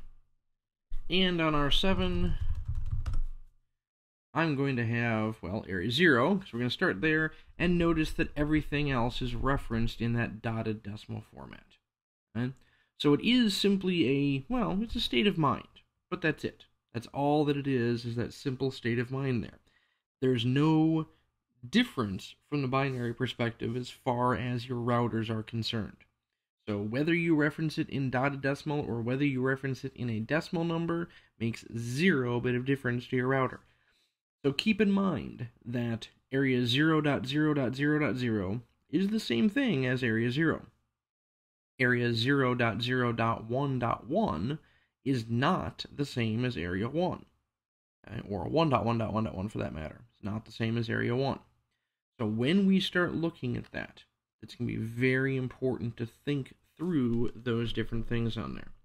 So I was going to give you an example for it. Let's see, in binary, clear that out. 1, 2, 3, 4, 5, 6, 7, 8. 1, 2, 3, 4, 5, 6, 7, 8. 1, 2, 3, 4, 5, 6, 7, 8. 4, 5, 6, 7, 8. So that would be 1.1.1.1 written fully out in binary. In decimal, of course. Yeah. So, what, area 16.8 million. I'm kind of thinking that's not going to be the same as area 1.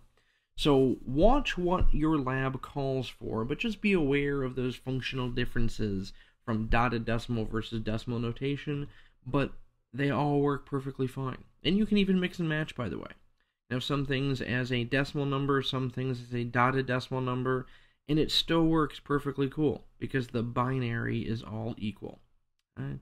So otherwise, that's it for the OSPF stuff.